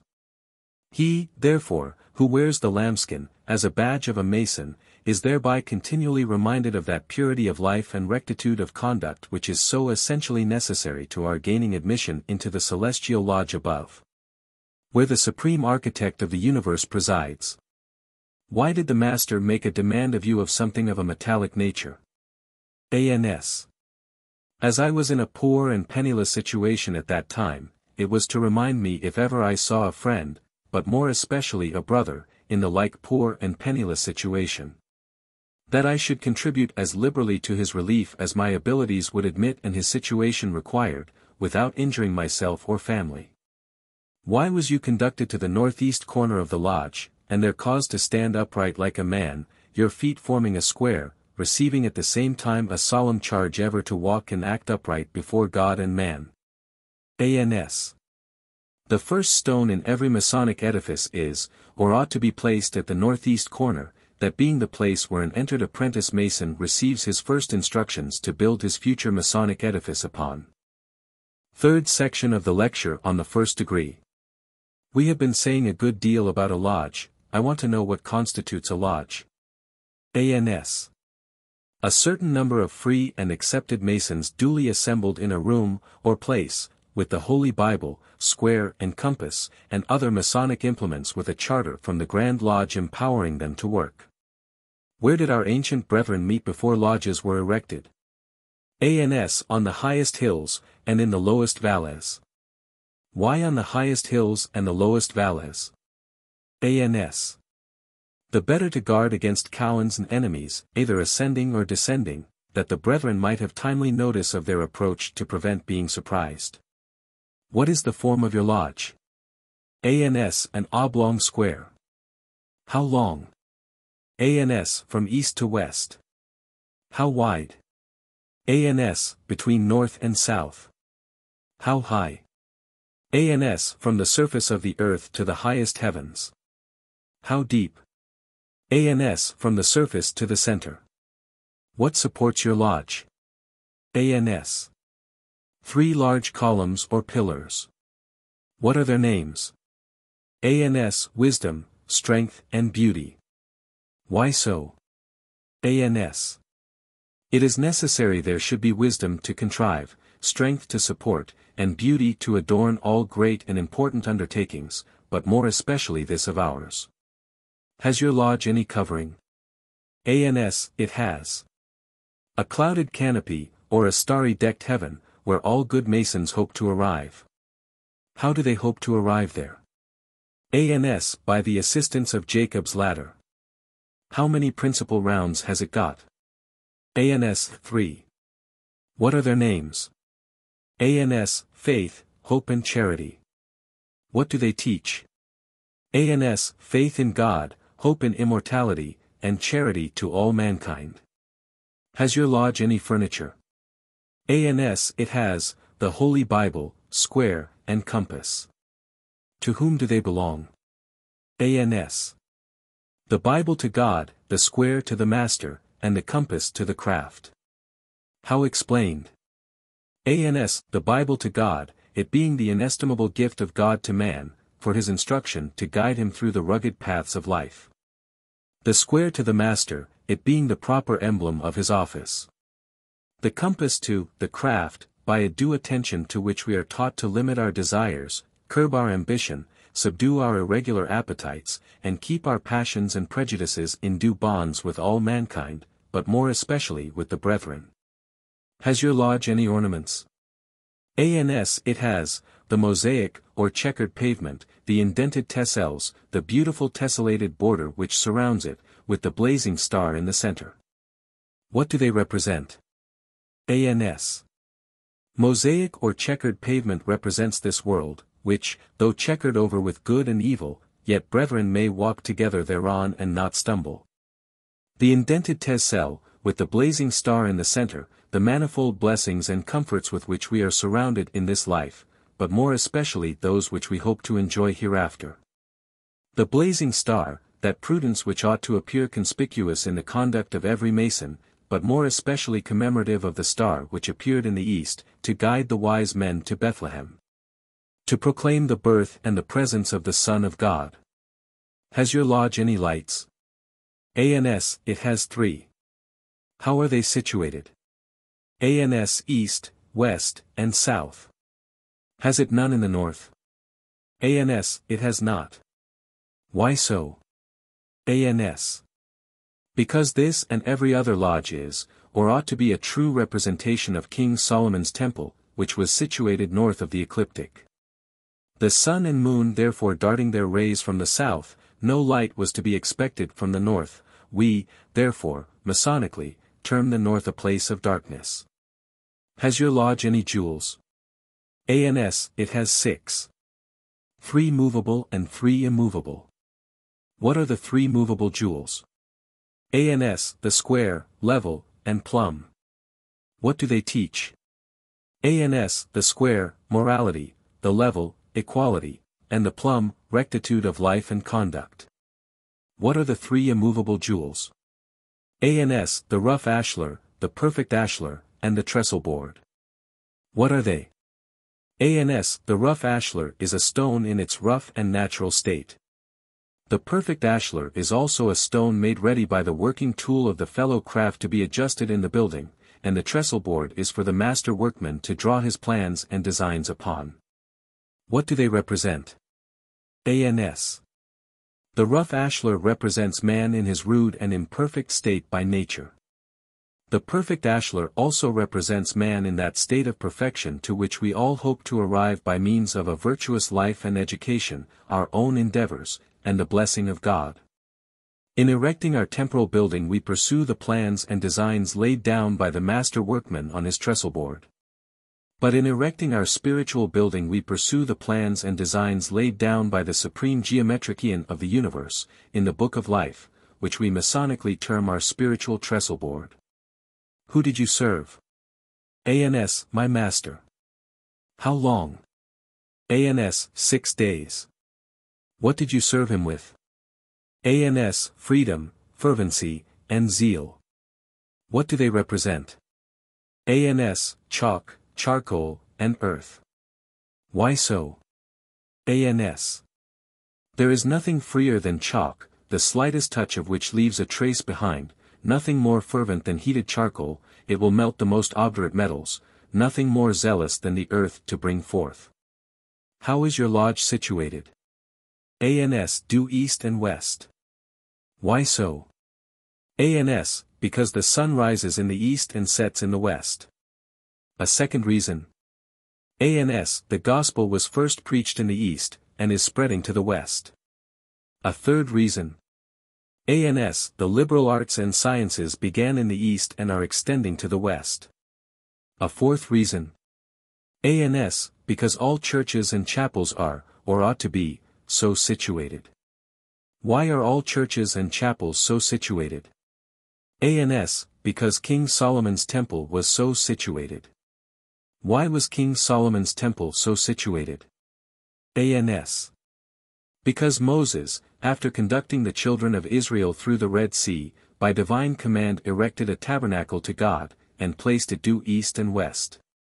Which was to commemorate, to the latest posterity, that miraculous east wind that wrought their deliverance, and this was an exact model of King Solomon's temple. Since which time every well-regulated and governed lodge is, or ought to be, so situated. To whom did our ancient brethren dedicate their lodges? ANS, to King Solomon. Why so? ANS. Because King Solomon was our most ancient Grand Master. To whom do modern Masons dedicate their lodges? ANS, to St. John the Baptist and St. John the Evangelist. Why so? ANS. Because they were the 2 most ancient Christian patrons of Masonry. And since their time, in every well-regulated and governed lodge there has been a certain point within a circle, which circle is bounded on the east and the west by two perpendicular and parallel lines, representing the anniversary of St. John the Baptist, and St. John the Evangelist, who were two perfect parallels, as well in Masonry as Christianity, on the vertex of which rests the book of the Holy Scriptures, supporting Jacob's ladder, which is said to reach the watery clouds. And in passing round this circle we naturally touch on both these perpendicular parallel lines, as well as the hook of the Holy Scriptures, and while a Mason keeps himself thus circumscribed he cannot materially err. Thus ends the first degree of Masonry, and the reader who has read and paid attention to it knows more of Masonry than any entered apprentice Mason in Christendom, and more of this degree than 1/100th part of the Master Masons. Or even Royal Archmasons. For very few ever attempt to learn the lectures, or even the obligations, they merely receive the degrees, and there stop, with the exception of a few who are fascinated with the idea of holding an office. They sometimes endeavor to qualify themselves to discharge the duties which devolve upon them in their respective offices. The offices of secretary and treasurer are by some considered the most important in the lodge, particularly where there is much business done. Second or fellow craft degree initiation. I will now introduce the reader to the second degree of Masonry. It is generally called passing, as will be seen in the lecture. I shall omit the ceremonies of opening and closing, as they are precisely the same as in the first degree, except 2 knocks are used in this degree, and the door is entered by the benefit of a password. It is shibboleth. It will be explained in the lecture. The candidate, as before, is taken into the preparation room, and prepared in the manner following. All his clothing taken off, except his shirt, furnished with a pair of drawers, his right breast bare. His left foot in a slipper, his right bare, a cable toe twice around his neck, semi-hoodwinked. In which situation he is conducted to the door of the lodge, where he gives 2 knocks, when the senior deacon rises and says, "Worshipful, while we are peaceably at work on the second degree of Masonry, under the influence of faith, hope, and charity, the door of the lodge is alarmed. Master to senior deacon, inquire the cause of that alarm." In many lodges they come to the door, knock, are answered by the senior deacon, and come in without their being noticed by the senior warden or master. The senior deacon gives 2 raps on the inside of the door. The candidate gives 1 without, it is answered by the senior deacon with 1, when the door is partly opened by the senior deacon, who inquires, "Who comes here? Who comes here?" Note. In modern lodges both eyes are covered, and the cable toe is put around the naked right arm, instead of around the neck. See cut. The junior deacon, who is or ought to be the conductor, answers, "A worthy brother who has here regularly initiated as an entered apprentice Mason, served a proper time as such, and now wishes for further light in Masonry by being passed to the degree of fellow craft." Senior deacon to junior deacon. Is it of his own free will and accord he makes this request? Ans, it is. Senior deacon to junior deacon, is he duly and truly prepared? Ans, he is. Senior deacon to junior deacon. Is he worthy and well qualified? Ans, he is. Senior deacon to junior deacon. Has he made suitable proficiency in the preceding degree? Ans, he has. Very few know any more than they did the night they were initiated, have not heard their obligation repeated, nor one section of the lecture, and in fact a very small proportion of Masons ever learn either. Senior deacon to junior deacon. By what further rights does he expect to obtain this benefit? Ans, by the benefit of a password. Senior deacon to junior deacon. Has he a password? Ans, he has not, but I have it for him. Senior deacon to junior deacon. Give it to me. The junior deacon whispers in the senior deacon's ear, "Shibboleth." The senior deacon says, "The pass is right." Since this is the case, you will wait till the worshipful master in the east is made acquainted with his request, and his answer returned. The senior deacon then repairs to the master and gives 2 knocks, as at the door, which are answered by 2 by the master. When the same questions are asked, and answers returned as at the door, after which the master says, "Since he comes with all these necessary qualifications, let him enter this worshipful lodge in the name of the Lord and take heed on what he enters."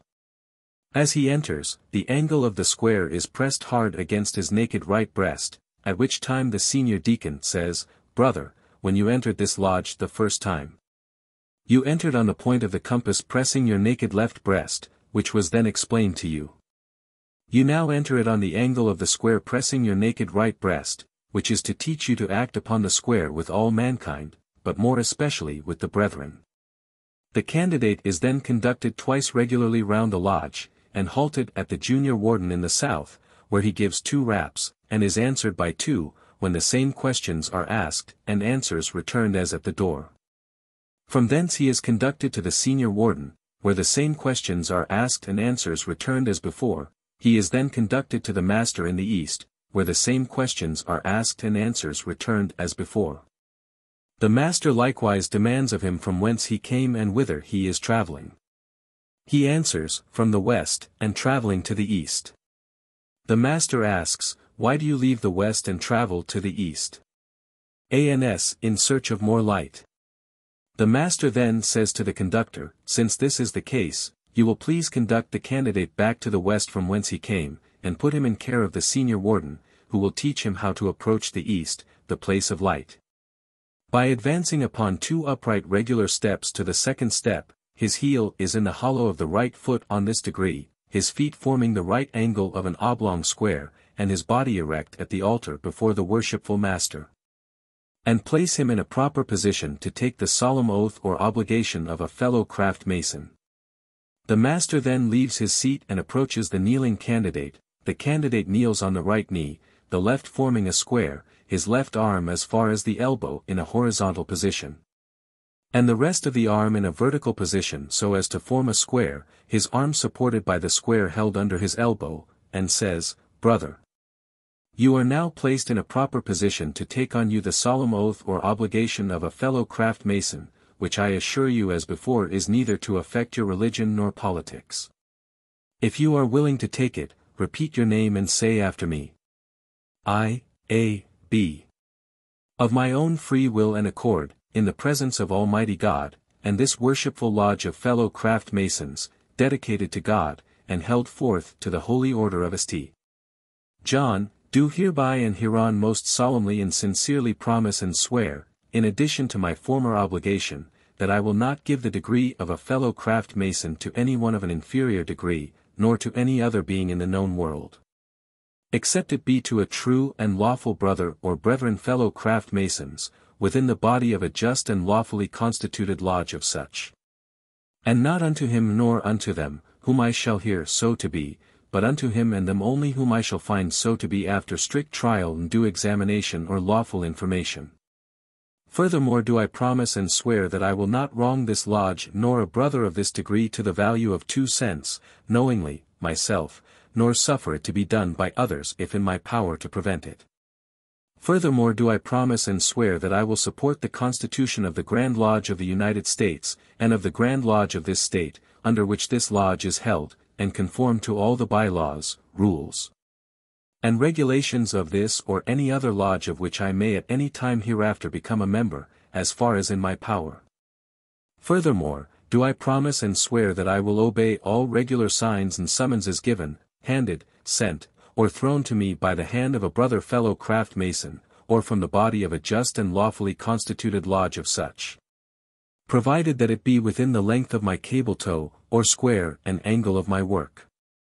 Furthermore, do I promise and swear that I will be aiding and assisting all poor and penniless brethren fellow crafts, their widows and orphans, wheresoever disposed round the globe, they applying to me as such, as far as in my power without injuring myself or family.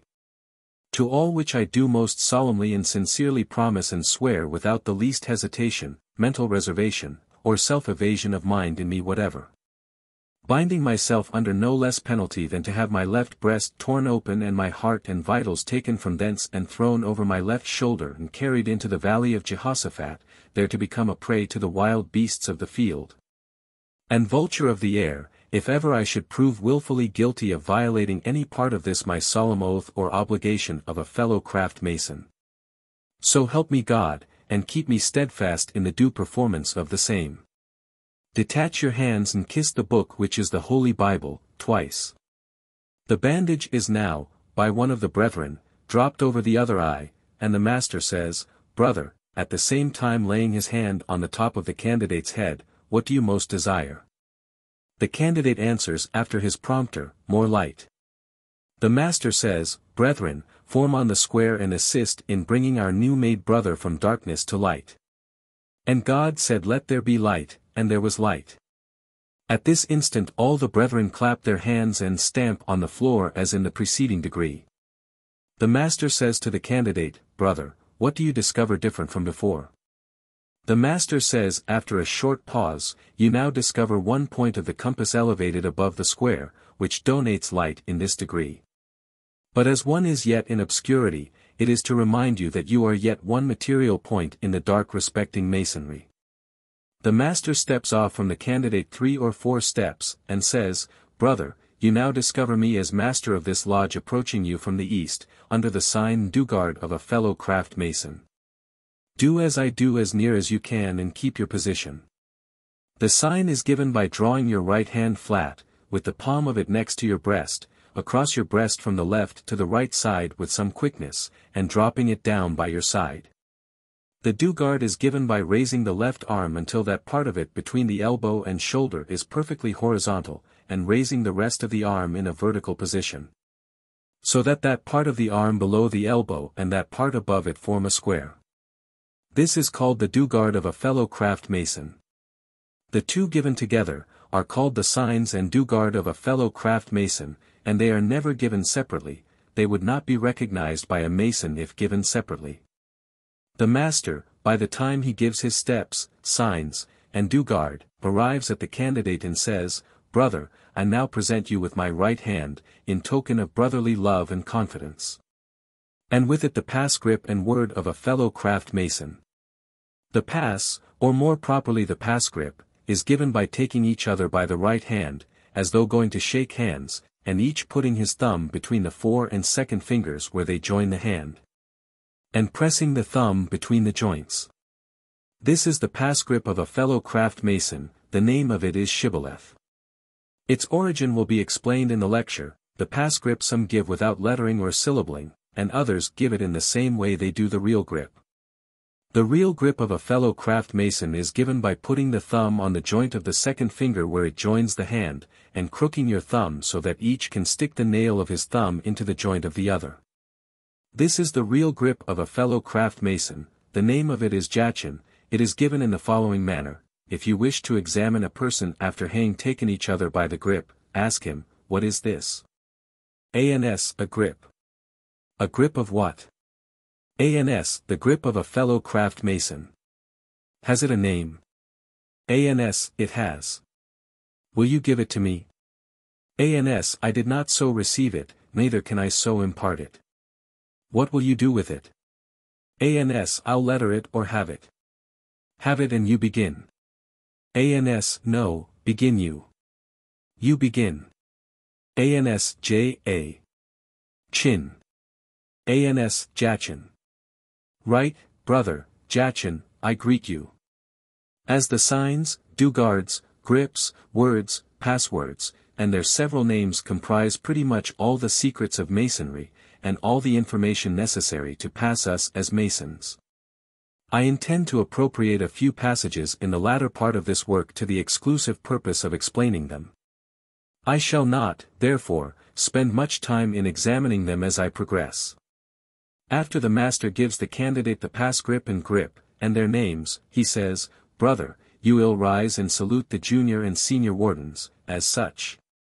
And convince them that you have been regularly passed to the degree of a fellow craft mason, and have got the sign and pass grip, real grip and their names.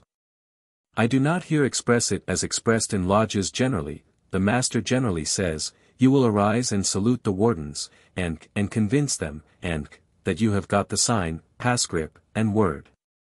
It is obviously wrong, because the first thing he gives is the sign, then Dugard, then the pass grip, real grip, and their names. While the wardens are examining the candidate, the master gets an apron, and returns to the candidate, and says, "Brother, now have the honor of presenting you with a lambskin or white apron as before, which I hope you will continue to wear with honor to yourself and satisfaction to the brethren. You will please carry it to the senior warden in the west, who will teach you how to wear it as a fellow craft mason." The senior warden ties on his apron and turns up one corner of the lower end of the apron and tucks it under the apron string. The senior deacon then conducts his pupil to the master, who has by this time resumed his seat in the east, where he has, or ought to have, the floor carpet to assist him in his explanations. Master to the candidate, "Brother, as you are dressed, it is necessary you should have tools to work with. I will therefore present you with the tools of a fellow craft mason. They are the plumb, square, and level. The plumb is an instrument made use of by operative masons to raise perpendiculars, the square to square their work, and the level to lay horizontals, but we, as free and accepted masons, are taught to use them for a more noble and glorious purpose. The plumb teaches us to walk uprightly in our several stations before God and man, squaring our actions by the square of virtue, and remembering that we are traveling on the level of time to that undiscovered country from whose bourne no traveler has returned. I further present you with 3 precious jewels. Their names are faith, hope, and charity. They teach us to have faith in God, hope in immortality, and charity to all mankind. The master to the senior deacon, "You will now conduct the candidate out of the lodge and invest him of what he has been divested. After he is clothed and the necessary arrangements made for his reception, such as placing the columns and floor carpet, if they have any, and the candidate is reconducted back to the lodge. As he enters the door the senior deacon observes, we are now about to return to the middle chamber of King Solomon's temple. When within the door the senior deacon proceeds, "Brother, we have worked in speculative masonry, but our forefathers wrought both in speculative and operative masonry. They worked at the building of King Solomon's temple, and many other Masonic edifices. They wrought 6 days, they did not work on the 7th, because in 6 days God created the heavens and earth and rested on the 7th day. The 7th, therefore, our ancient brethren consecrated as a day of rest, thereby enjoying more frequent opportunities to contemplate the glorious works of creation and to adore their great Creator." Moving a step or two, the senior deacon proceeds, "Brother, the first thing that attracts our attention are 2 large columns, or pillars, one on the left hand and the other on the right. The name of the one on the left hand is Boaz, and denotes strength, the name of the one on the right hand is Jachin, and denotes establishment. They collectively allude to a passage in Scripture wherein God has declared in His Word, 'In strength shall this house be established.' These columns are 18 cubits high, 12 in circumference, and 4 in diameter. They are adorned with 2 large chapiters, one on each, and these chapiters are ornamented with network, lily work, and pomegranates. They denote unity, peace, and plenty. The network, from its connection, denotes union, the lily, from its whiteness, purity and peace, and the pomegranate, from the exuberance of its seed, denotes plenty. They also have 2 large globes or balls, one on each. These globes or balls contain on their convex surface all the maps and charts of the celestial and terrestrial bodies. They are said to be thus extensive to denote the universality of Masonry, and that a Mason's charity ought to be equally extensive. Their composition is molten, or cast brass. They were cast on the river Jordan, in the clay ground, between Succos and Zaradatha, where King Solomon ordered these and all other holy vessels to be cast. They were cast hollow, and were 4 inches, or a handbreadth, thick. They were cast hollow better to withstand inundations and conflagrations, were the archives of Masonry, and contained the Constitution, rolls, and records. The senior deacon having explained the columns, he passes between them, advancing a step or 2, observing as he advances, "Brother, we will pursue our travels. The next that we come to is a long, winding staircase, with 3, 5, 7 steps, or more. The first 3 allude to the 3 principal supports in Masonry, viz., wisdom, strength, and beauty. The 5 steps allude to the 5 orders in architecture, and the 5 human senses, the 5 orders in architecture are the Tuscan, Doric, Ionic, Corinthian, and Composite. The 5 human senses are hearing, seeing, feeling, smelling, and tasting, the first 3 of which have ever been highly essential among Masons: hearing, to hear the word; seeing, to see the sign; feeling, to feel the grip whereby one Mason may know another in the dark as well as in the light. The 7 steps allude to the 7 sabbatical years, 7 years of famine, 7 years in building the temple, 7 golden candlesticks, 7 wonders of the world, 7 planets, but more especially the 7 liberal arts and sciences, which are grammar, rhetoric, logic, arithmetic, geometry, music, and astronomy. For this and many other reasons the number 7 has ever been held in high estimation among Masons. Advancing a few steps, the senior deacon proceeds: "Brother, the next thing we come to is the outer door of the middle chamber of King Solomon's temple, which is partly open, but closely tiled by the junior warden. It is the junior warden in the south, who represents the tiler at the outer door of the middle chamber of King Solomon's temple, who on the approach of the senior deacon and candidate inquires, 'Who comes here? Who no comes here?' The senior deacon answers, 'A fellow craft mason.' Junior warden to senior deacon, 'How do you expect to gain admission?' ANS, 'By a pass, and token of a pass.' Junior warden to senior deacon, 'Will you give them to me?' The senior deacon or the candidate, prompted by him, gives them. This and many other tokens and grips are frequently given by strangers, when first introduced to each other. If given to a Mason he will immediately return it. They can be given by any company unobserved, even by Masons, when shaking hands. A pass and token of a pass. The pass is the word shibboleth. The token, alias the pass grip, is given as before described, by taking each other by the right hand, as if shaking hands, and placing thumb between the forefinger and the second finger at the third joint, or where they join the hand, and pressing it hard enough to attract attention.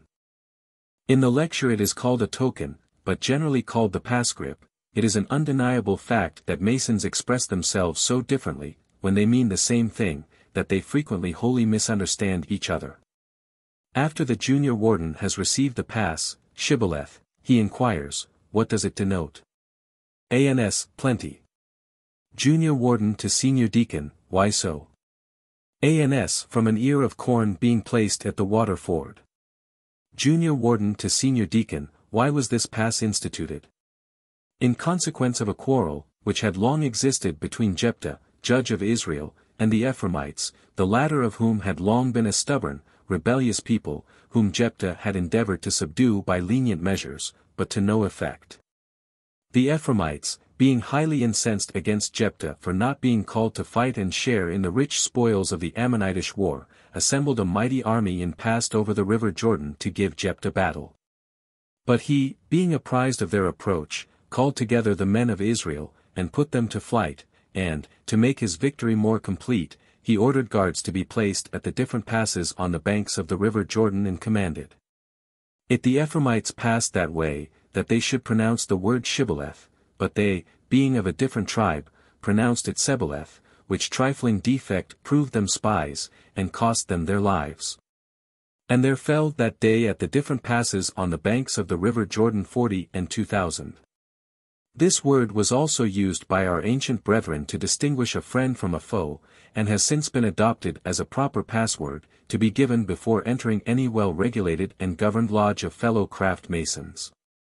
Since this is the case, you will pass on to the senior warden in the west for further examination.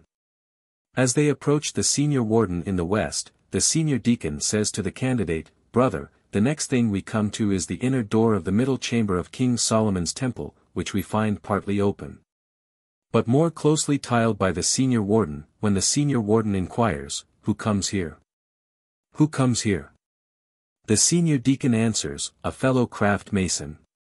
Senior warden to senior deacon, "How do you expect to gain admission?" ANS, "By the grip and word." The senior warden to the senior deacon, "Will you give them to me?" They are then given as herein before described. The word is jachin. After they are given, the senior warden says, "They are right, you can pass on to the worshipful master in the east." As they approach the master, he inquires, "Who comes here? Who comes here?" Senior deacon answers, "A fellow craft mason." The master then says to the candidate, "Brother, you have been admitted into the middle chamber of King Solomon's temple for the sake of the letter G.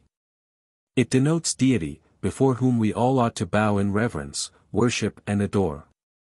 It also denotes geometry, the fifth science, it being that on which this degree was principally founded. By geometry we may curiously trace nature through her various windings to her most concealed recesses. By it we may discover the power, the wisdom, and the goodness of the grand artificer of the universe, and view with delight the proportions which connect this vast machine. By it we may discover how the planets move in their orbits, and demonstrate their various revolutions. By it we may account for the return of seasons, and the variety of scenes which each season displays to the discerning eye. Numberless worlds surround us, all formed by the same divine architect, which roll through the vast expanse, and all conducted by the same unerring law of nature. A survey of nature, and the observations of her beautiful proportions first determined man to imitate the divine plan, and study symmetry and order. The architect began to design.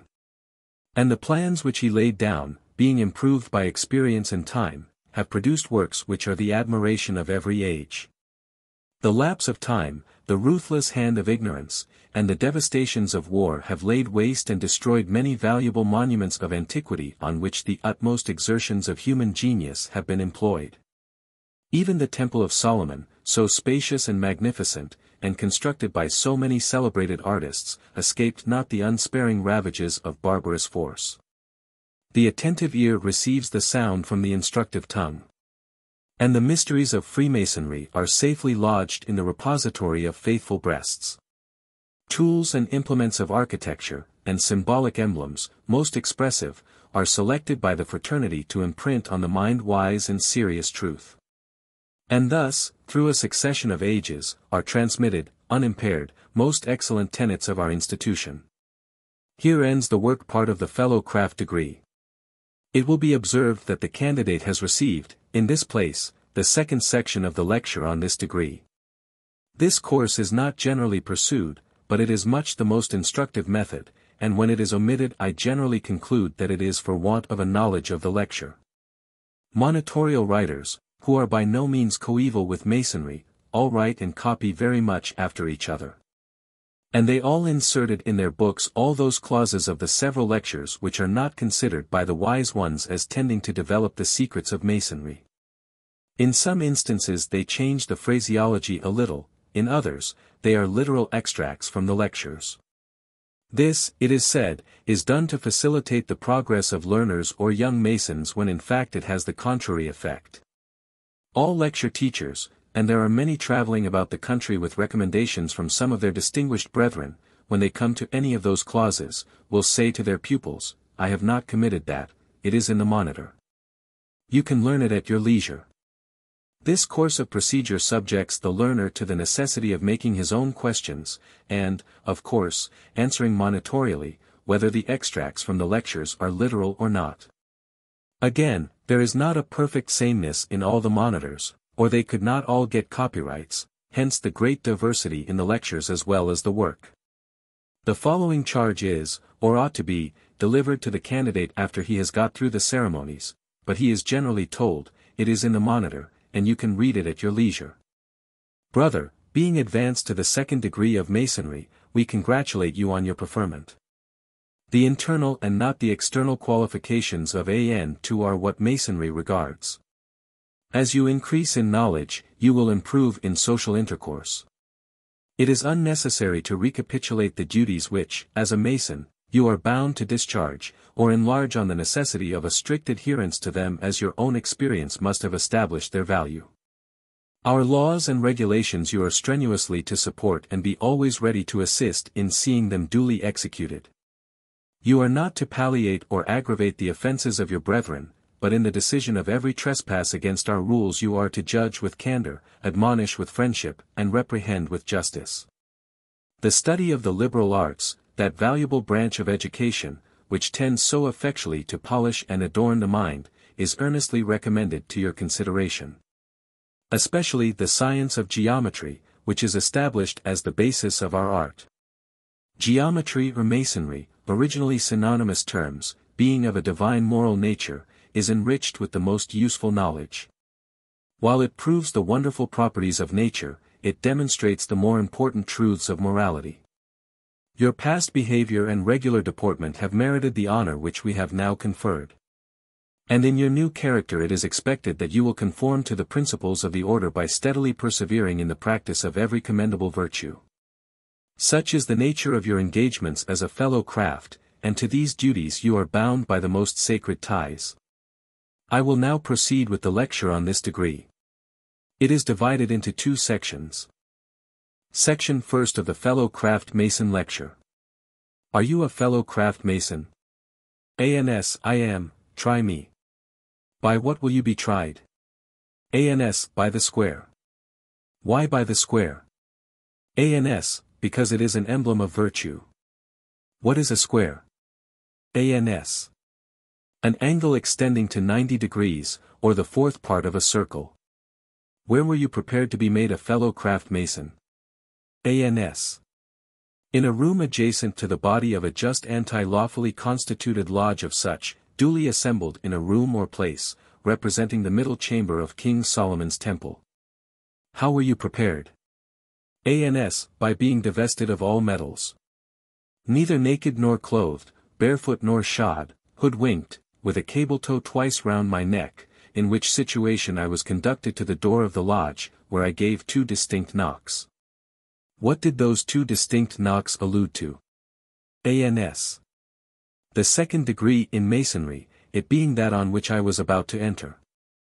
What was said to you from within? ANS, who comes there? Who comes there? Your answer. ANS. A worthy brother who has been regularly initiated as an entered apprentice mason, served a proper time as such, and now wishes for further light in masonry by being passed to the degree of a fellow craft. What was then said to you from within? ANS, I was asked if it was of my own free will and accord I made this request, if I was duly and truly prepared, worthy, and well qualified, and had made suitable proficiency in the preceding degree. All of which being answered in the affirmative, I was asked by what further rights I expected to obtain so great a benefit. Your answer. ANS, by the benefit of a password. What is that password? ANS, shibboleth. What further was said to you from within? ANS, I was bid to wait till the worshipful master in the East was made acquainted with my request, and his answer returned. After his answer was returned, what followed? ANS. I was caused to enter the lodge. How did you enter? ANS, on the angle of the square, presented to my naked right breast, in the name of the Lord. How were you then disposed of? ANS. I was conducted twice regularly round the lodge and halted at the junior warden in the south, where the same questions were asked and answers returned as at the door. How did the junior warden dispose of you? ANS.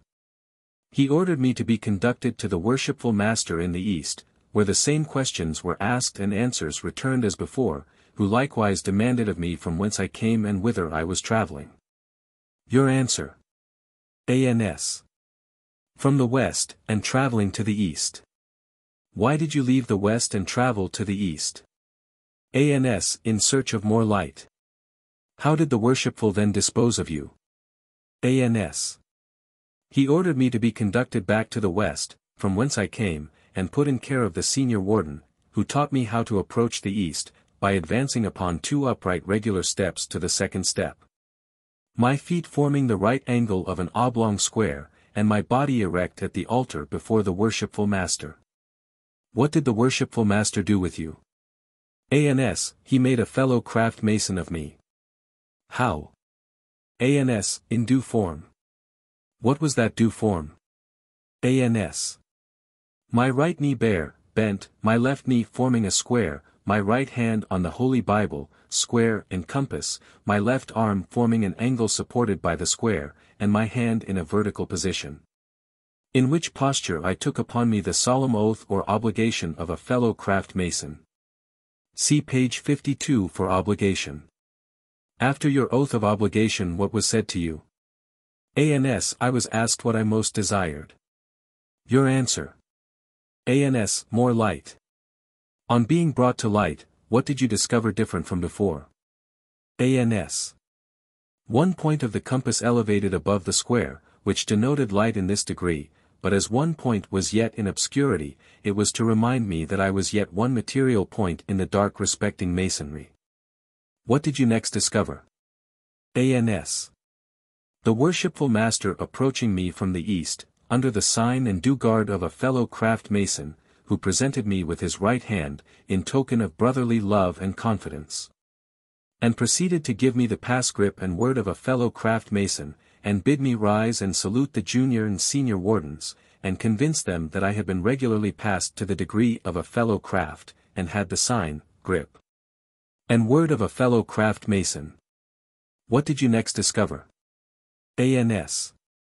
The worshipful master approaching me a second time from the east, who presented me with a lambskin or white apron, which he said he hoped I would continue to wear with honor to myself and satisfaction and advantage to the brethren.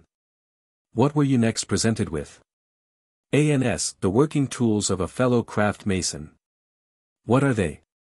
ANS. The plumb, square, and level. What do they teach? I think this question ought to be, how explained? ANS. The plumb is an instrument made use of by operative masons to raise perpendiculars, the square to square their work and the level to lay horizontals. But we, as free and accepted masons, are taught to make use of them for more noble and glorious purposes. The plumb admonishes us to walk uprightly in our several stations before God and man, squaring our actions by the square of virtue. And remembering that we are all traveling upon the level of time to that undiscovered country from whose bourne no traveler returns. What were you next presented with? ANS. 3 precious jewels. What were they? ANS. Faith, hope, and charity. What do they teach? ANS. Faith in God, hope in immortality, and charity to all mankind. How were you then disposed of? ANS. I was conducted out of the lodge, and invested of what I had been divested. Section 2nd of the Fellow Craft Mason Lecture. Have you ever worked as a fellow craft mason? ANS. I have in speculative, but our forefathers wrought both in speculative and operative masonry. Where did they work? ANS. At the building of King Solomon's Temple, and many other Masonic edifices. How long did they work? ANS. 6 days. Did they not work on the 7th? ANS. They did not. Why so? ANS. Because in 6 days God created the heavens and the earth, and rested on the 7th day, the 7th day, therefore, our ancient brethren consecrated as a day of rest from their labors. Thereby enjoying more frequent opportunities to contemplate the glorious works of creation, and adore their great Creator. Did you ever return to the Sanctum Sanctorum, or Holy of Holies, of King Solomon's Temple? ANS. I did. By what way? ANS. Through a long porch or alley. Did anything particular strike your attention on your return? ANS. There did, viz., 2 large columns, or pillars, one on the left hand and the other on the right. What was the name of the one on your left hand? ANS. Boaz, to denote strength. What was the name of the one on your right hand? ANS. Jachin, denoting establishment. What do they collectively allude to? ANS. A passage in Scripture wherein God has declared in His Word, in strength shall this house be established. What were their dimensions? ANS. 18 cubits in height, 12 in circumference, and 4 in diameter. Were they adorned with anything? ANS. They were, with 2 large chapiters, one on each. Were they ornamented with anything? ANS. They were, with wreaths of network, lily work, and pomegranates. What do they denote? ANS. Unity, peace, and plenty. Why so? ANS. Network, from its connection, denotes union, lily work, from its whiteness and purity, denotes peace, and pomegranates from the exuberance of its seed, denotes plenty. Were those columns adorned with anything further? Ans, they were, viz., 2 large globes or balls, one of tack. Did they contain anything? Ans, they did, viz. all the maps and charts of the celestial and terrestrial bodies. Why are they said to be so extensive? Ans, to denote the universality of Masonry, and that a Mason's charity ought to be equally extensive. What was their composition? Ans, molten or cast brass. Who cast them? Ans. Our Grand Master, Hiram Abiff. Where were they cast? Ans, on the banks of the river Jordan, in the clay ground between Succos and Zaradatha, where King Solomon ordered these and all other holy vessels to be cast. Were they cast sound or hollow? Ans, hollow. What was their thickness? Ans, 4 inches or a handbreadth. Why were they cast hollow? Ans, the better to withstand inundations and conflagrations. Were the archives of Masonry in contained the Constitution, rolls and records? What did you next come to? Ans, a long, winding staircase, with 3, 5, 7 steps or more. What do the 3 steps allude to? Ans. The 3 principal supports in Masonry, viz., wisdom, strength and beauty. What do the 5 steps allude to? Ans, the 5 orders in architecture, and the 5 human senses. What are the 5 orders in architecture? Ans. The Tuscan, Doric, Ionic, Corinthian and Composite. What are the 5 human senses? Ans, hearing, seeing, feeling, smelling and tasting, the first 3 of which have ever been deemed highly essential among Masons: hearing, to hear the word; seeing, to see the sign; and feeling, to feel the grip, whereby one Mason may know another in the dark as well as the light. What do the 7 steps allude to? Ans. The 7 sabbatical years, 7 years of famine, 7 years in building the temple, 7 golden candlesticks, 7 wonders of the world, 7 planets. But more especially the 7 liberal arts and sciences, which are grammar, rhetoric, logic, arithmetic, geometry, music and astronomy. For these and many other reasons the number 7 has ever been held in high estimation among Masons. What did you next come to? Ans, the outer door of the middle chamber of King Solomon's temple, which I found partly open, but closely tiled by the junior warden. How did you gain admission? Ans, by a pass and token of a pass. What was the name of the pass? Ans, shibboleth. What does it denote? Ans, plenty. Why so? Ans, from an ear of corn being placed at the water ford. Why was this pass instituted? Ans. In consequence of a quarrel which had long existed between Jephthah, judge of Israel, and the Ephraimites, the latter of whom had long been a stubborn rebellious people whom Jephthah had endeavored to subdue by lenient measures, but to no effect. The Ephraimites being highly incensed against Jephthah for not being called to fight and share in the rich spoils of the Ammonitish war, assembled a mighty army and passed over the river Jordan to give Jephthah battle, but he, being apprised of their approach, called together the men of Israel, and gave them battle, and put them to flight. And, to make his victory more complete, he ordered guards to be placed at the different passes on the banks of the river Jordan, and commanded, if the Ephraimites passed that way, that they should pronounce the word shibboleth. But they, being of a different tribe, pronounced it sebeleth, which trifling defect proved them spies, and cost them their lives, and there fell that day at the different passes on the banks of the river Jordan, 40 and 2,000. This word was also used by our ancient brethren to distinguish a friend from foe, and has since been adopted as a proper password to be given before entering any well-regulated and governed lodge of fellow craft Masons. What did you next come to? Ans, the inner door of the middle chamber of King Solomon's temple, which I found partly open, but closely tiled by the senior warden. How did you gain admission? Ans, by the grip and word. How did the senior warden dispose of you? Ans, he ordered me to be conducted to the worshipful master in the east, who informed me that I had been admitted into the middle chamber of King Solomon's temple, for the sake of the letter G. Does it denote anything? Ans, it does. Deity, before whom we should all bow with reverence, worship and adore. It also denotes geometry, the fifth science, it being that on which this degree was principally founded. Thus ends the second degree of Masonry. The third, or Master Mason's degree. The traditional account of the death and several burials, and resurrection of Hiram Abiff, the widow's son, as hereafter narrated, admitted as facts, this degree is certainly very interesting. The Bible informs us that there was a person of that name employed at the building of King Solomon's temple. But neither the Bible, the writings of Josephus, nor any other writings, however ancient, of which I have any knowledge, furnish any information respecting his death. It certainly is very singular, that a man so celebrated as Hiram Abiff, was an arbiter between Solomon, king of Israel, and Hiram, king of Tyre, universally acknowledged as the third most distinguished man then living.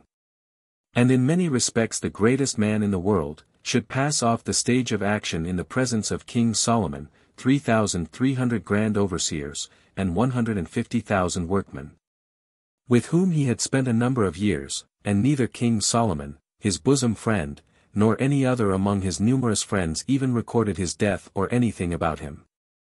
I make these remarks now, hoping that it may induce some person who has time and capacity to investigate the subject, and promulgate the result of his investigation. I shall let the subject rest where it is, at present. It is not intended that it should form any part of this little volume. The principal object of this work is to lay before the world a true history of Freemasonry, without saying anything for or against it. A person who has received the two preceding degrees, and wishes to be raised to the sublime degree of a Master Mason, is, the lodge being opened as in the preceding degrees, conducted from the preparation room to the door. The manner of preparing him is particularly explained in the lecture, where he gives 3 distinct knocks, when the senior warden rises and says, "Worshipful," while we are peaceably at work on the third degree of Masonry. Under the influence of humanity, brotherly love, and affection, the door of our lodge appears to be alarmed. The master to the senior deacon, "Brother senior," inquire the cause of that alarm. The senior deacon then steps to the door and answers the 3 knocks that have been given by 3 more. These knocks are much louder than those given on any occasion. Other than that of the admission of candidates in the several degrees, 1 knock is then given without and answered by 1 within, when the door is partly opened and the junior deacon asks, "Who comes there? Who comes there? Who comes there?" The senior deacon answers, "A worthy brother who has been regularly initiated as an entered apprentice mason, passed to the degree of a fellow craft, and now wishes for further light in masonry by being raised to the sublime degree of a master mason." Junior deacon to senior deacon, is it of his own free will and accord he makes this request? Ans, it is. Junior deacon to senior deacon, is he duly and truly prepared? Ans, he is. Junior deacon to senior deacon, is he worthy and well qualified? Ans, he is. Junior deacon to senior deacon, has he made suitable proficiency in the preceding degrees? Ans, he has. Junior deacon to senior deacon, by what further rites does he expect to obtain this benefit? Ans, by the benefit of a password. Junior deacon to senior deacon, has he a password? Ans, he has not, but I have got it for him. The junior deacon to the senior deacon, will you give it to me? The senior deacon then whispers in the ear of the junior deacon, Tubal Cain. Junior deacon says, "The pass is right."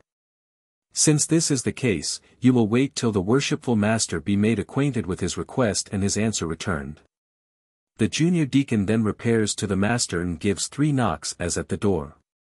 After answering of which, the same questions are asked and answers returned as at the door, when the master says, "Since he comes endued with all these necessary qualifications, let him enter this worshipful lodge, in the name of the Lord. And take heed on what he enters." The junior deacon returns to the door and says, "Let him enter this worshipful lodge, in the name of the Lord, and take heed on what he enters." In entering, both points of the compass are pressed against his naked right and left breasts, when the junior deacon stops the candidate and says, "Brother, when you first entered this lodge, you were received on the point of the compass, pressing your naked left breast, which was then explained to you. When you entered it the second time you were received on the angle of the square, which was also explained to you. On entering now you are received on the two extreme points of the compass, pressing your right and left breasts, which are thus explained, as the most vital parts of man are contained between the two breasts. So are the most valuable tenets of Masonry contained between the two extreme points of the compass, which are virtue, morality, and brotherly love." The senior deacon then conducts the candidate 3 times regularly round the lodge. I wish the reader to observe, that on this, as well as every other degree, that the junior warden is the first of the 3 principal officers that the candidate passes, traveling with the sun when he starts round the lodge. And that as he passes the junior warden, senior warden and master, the first time going round, they each give 1 rap, the second time 2 raps, and third time 3 raps each. The number of raps given on those occasions are the same as the number of the degree, except the first degree, on which 3 are given, I always thought improperly. During the time the candidate is traveling round the room, the master reads the following passages of Scripture. The conductor and candidate traveling and the master reading so that the traveling and reading terminate at the same time. Remember now thy Creator in the days of thy youth, while the evil days come not. Nor the years draw nigh when thou shalt say, I have no pleasure in them while the sun or the light, or the moon, or the stars be not darkened, nor the clouds return after the rain. In the day when the keepers of the house shall tremble, and the strong men shall bow themselves, and the grinders shall cease because they are few, and those that look out of the windows be darkened, and the doors shall be shut in the streets. When the sound of the grinding is low, and he shall rise up at the voice of the bird, and all the daughters of music shall be brought low. Also, when they shall be afraid of that which is high, and fears shall be in the way, and the almond tree shall flourish, and the grasshopper shall be a burden, and desire shall fail. Because man goeth to his long home, and the mourners go about the streets, or ever the silver cord be loosed, or the golden bowl be broken, or the pitcher be broken at the fountain, or the wheel at the cistern. Then shall the dust return to the earth as it was, and the spirit shall return unto God who gave it. The conductor and candidate halt at the junior warden in the south, where the same questions are asked and answers returned as at the door. He is then conducted to the senior warden in the west, where the same questions are asked and answers returned as before. From whence he is conducted to the worshipful master in the east, who asks the same questions and receives the same answers as before, and who likewise asks the candidate from whence he came, and whither he is traveling. Ans. From the west, and traveling to the east. Why do you leave the west, and travel to the east? Ans. In search of more light. The master then says to the senior deacon, you will please conduct him back to the west, from whence he came, and put him in care of the senior warden, and request him to teach the candidate how to approach the east. By advancing upon 3 upright, regular steps to the 3rd step, his feet forming a square, his body erect at the altar, before the worshipful master. And place him in a proper position to take upon him the solemn oath or obligation of a master mason. The master then comes to the candidate and says, brother, you are now placed in a proper position, the lecture explains it, to take upon you the solemn oath or obligation of a master mason, which I assure you, as before, is neither to affect your religion or politics. If you are willing to take it, repeat your name and say after me. I, B, of my own free will and accord, in the presence of Almighty God, and this worshipful lodge of Master Masons, dedicated to God, and held forth to the Holy Order of St. John, do hereby and hereon most solemnly and sincerely promise and swear, in addition to my former obligations, that I will not give the degree of a Master Mason to any of an inferior degree, nor to any other being in the known world, except it be to a true and lawful brother or brethren Master Masons, within the body of a just and lawfully constituted lodge of such. And not unto him nor unto them whom I shall hear so to be, but unto him and them only whom I shall find so to be, after strict trial and due examination, or lawful information received.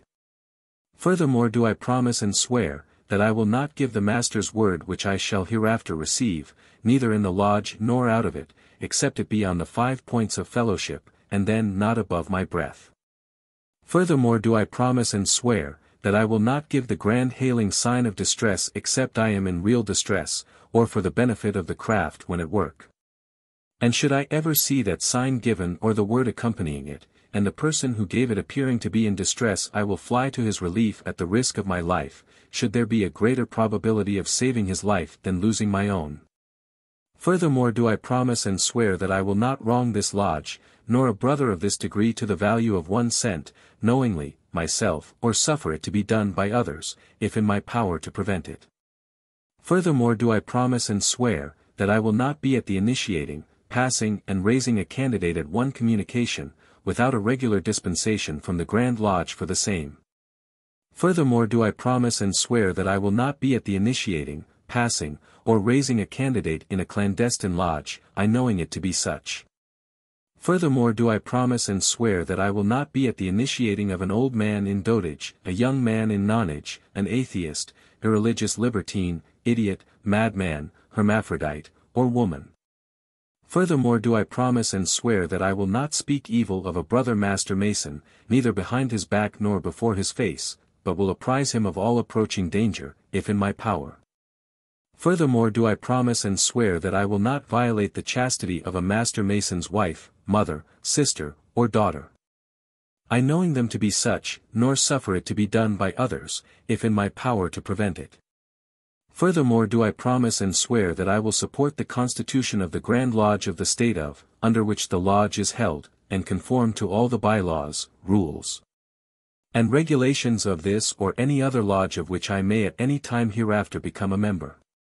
Furthermore do I promise and swear that I will obey all regular signs, summonses, or tokens given, handed, sent, or thrown to me from the hand of a brother Master Mason, or from the body of a just and lawfully constituted lodge of such, provided it be within the length of my cable tow. Furthermore do I promise and swear that a Master Mason's secrets, given to me in charge as such, and I knowing them to be such, shall remain as secure and inviolable in my breast as in his own, when communicated to me, murder and treason excepted, and they left to my own election. Furthermore do I promise and swear that I will go on a Master Mason's errand whenever required, even should I have to go barefoot and bareheaded, if within the length of my cable tow. Furthermore do I promise and swear that I will always remember a brother Master Mason when on my knees offering up my devotions to Almighty God. Furthermore do I promise and swear that I will be aiding and assisting all poor, indigent Master Masons, their wives and orphans, wheresoever disposed around the globe, as far as in my power, without injuring myself or family materially. Furthermore do I promise and swear that if any part of my solemn oath or obligation be omitted at this time, that I will hold myself amenable thereto whenever informed. To all which I do most sincerely promise and swear, with a fixed and steady purpose of mind in me to keep and perform the same, binding myself under no less penalty than to have my body severed in two in the midst, and divided to the north and south, my bowels burnt to ashes in the center, and the ashes scattered before the four winds of heaven, that there might not the least track or trace of remembrance remain among men, or Masons, of so vile and perjured a wretch it should be, were I ever to prove willfully guilty of violating any part of this my solemn oath or obligation of a Master Mason. So help me God, and keep me steadfast in the due performance of the same. The Master then asks the candidate, "What do you most desire?" The candidate answers after his prompter, "More light." The bandage which was tied round his head in the preparation room is, by one of the brethren who stands behind him for that purpose, loosened and put over both eyes, and he is immediately brought to light in the same manner as in the preceding degree, except 3 stamps on the floor and 3 claps of the hands are given in this degree. On being brought to light, the Master says to the candidate, "You first discover, as before, 3 great lights in Masonry, by the assistance of 3 lesser, with this difference, both points of the compass are elevated above the square, which denotes to you that you are about to receive all the light that can be conferred on you in a Master's lodge."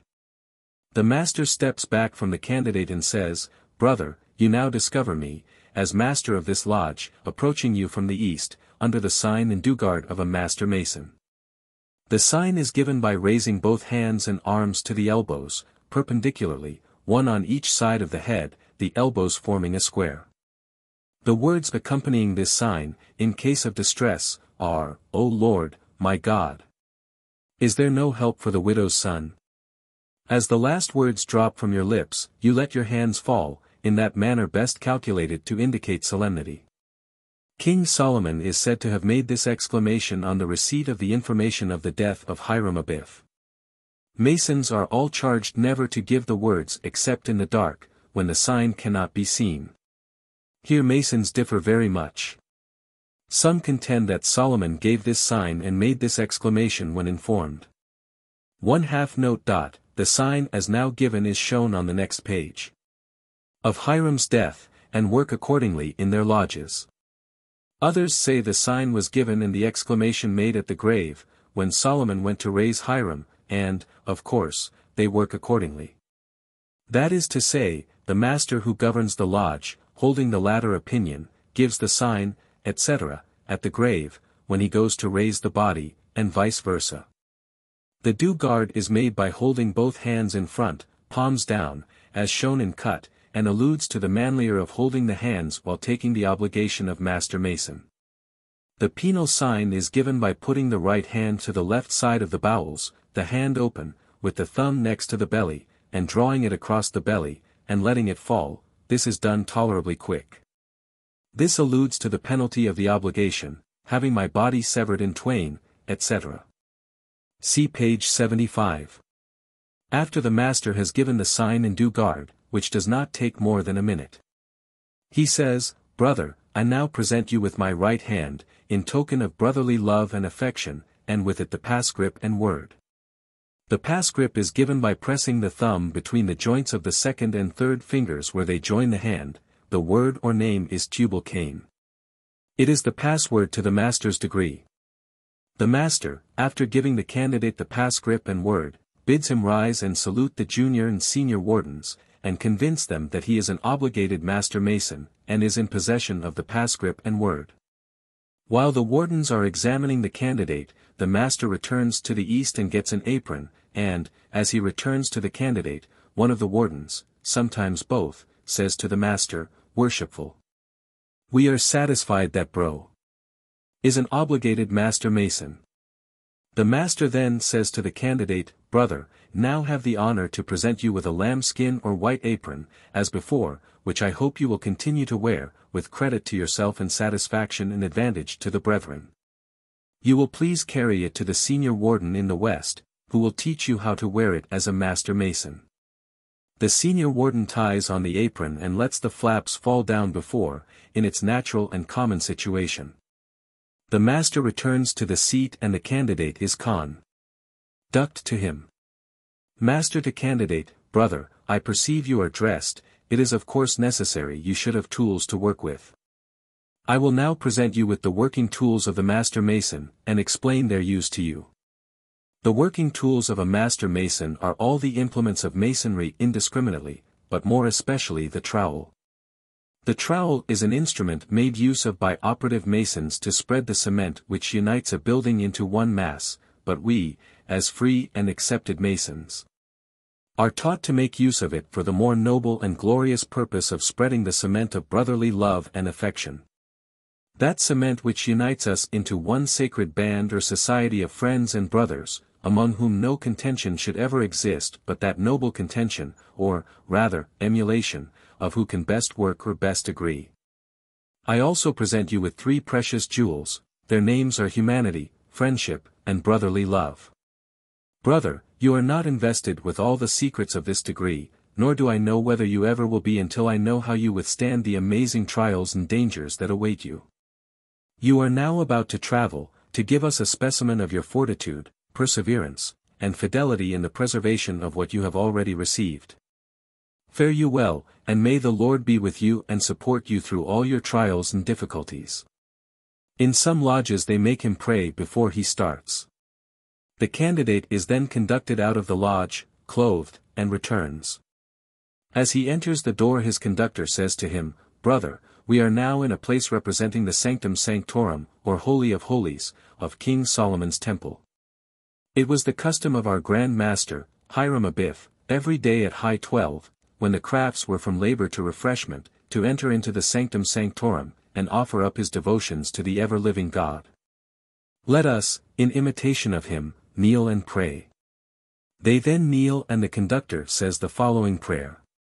Thou, O God, knowest our downsitting and uprising, and understandest our thoughts afar off, shield and defend us from the evil intentions of our enemies. And support us under the trials and afflictions which we are destined to endure while traveling through this vale of tears. Man that is born of a woman is of few days and full of trouble. He cometh forth as a flower, and is cut down, he fleeth also as a shadow, and continueth not. Seeing his days are determined, the number of months are with thee, thou hast appointed his bounds that he cannot pass, turn from him that he may rest, till he shall accomplish his day. For there is hope of a tree, if it be cut down, that it will sprout again, and that the tender branch thereof will not cease. But man dieth and wasteth away, yea, man giveth up the ghost, and where is he? As the waters fall from the sea, and the flood decayeth and drieth up, so man leeth down and riseth not up till the heavens shall be no more. Yet, O Lord, have compassion on the children of thy creation. Administer unto them comfort in time of trouble, and save them with an everlasting salvation. Amen, so mote it be. They then rise, and the conductor says to the candidate, Brother, in further imitation of our Grand Master, Hiram Abiff, let us retire at the south gate. They then advance to the junior warden, who represents Jubila, one of the ruffians, who exclaims, Who comes here? The room is dark, or the candidate hoodwinked. The conductor answers, Grand Master, Hiram Abiff. Our Grand Master, Hiram Abiff, exclaims the ruffian, he is the very man I wanted to see. Seizing the candidate by the throat at the same time, and jerking him about with violence. Give me the Master Mason's word or I'll take your life. The conductor replies, I cannot give it now, but if you will wait till the Grand Lodge assembles at Jerusalem, if you are found worthy, you shall then receive it, otherwise you cannot. The ruffian then gives the candidate a blow with the 24-inch gauge across the throat, on which he fled to the west gate, where he was accosted by the second ruffian, Jubilo, with more violence, and on his refusal to comply with his request. He gave him a severe blow with the square across his breast, on which he attempted to make his escape at the east gate, where he was accosted by the third ruffian, Jubilam, with still more violence, and on refusing to comply with his request. The ruffian gave him a violent blow with the common gavel on the forehead, which brought him to the floor. On which one of them exclaimed, What shall we do? We have killed our Grand Master, Hiram Abiff. Another answers, Let us carry him out of the east gate, and bury him in the rubbish till low 12, and then meet and carry him a westerly course and bury him. The candidate is taken up in a blanket, on which he fell, and carried to the west end of the lodge, and covered up and left. By this time the master has resumed his seat. King Solomon is supposed to arrive at the temple at this juncture, and calls to order, and asks the senior warden the cause of all that confusion. The senior warden answers, Our Grand Master, Hiram Abiff, is missing, and there are no plans or designs laid down on the trestle board for the craft to pursue their labors. The master, alias King Solomon, replies, Our Grand Master missing. Our Grand Master has always been very punctual in his attendance, I fear he is indisposed, assemble the crafts, and search in and about the temple, and see if he can be found.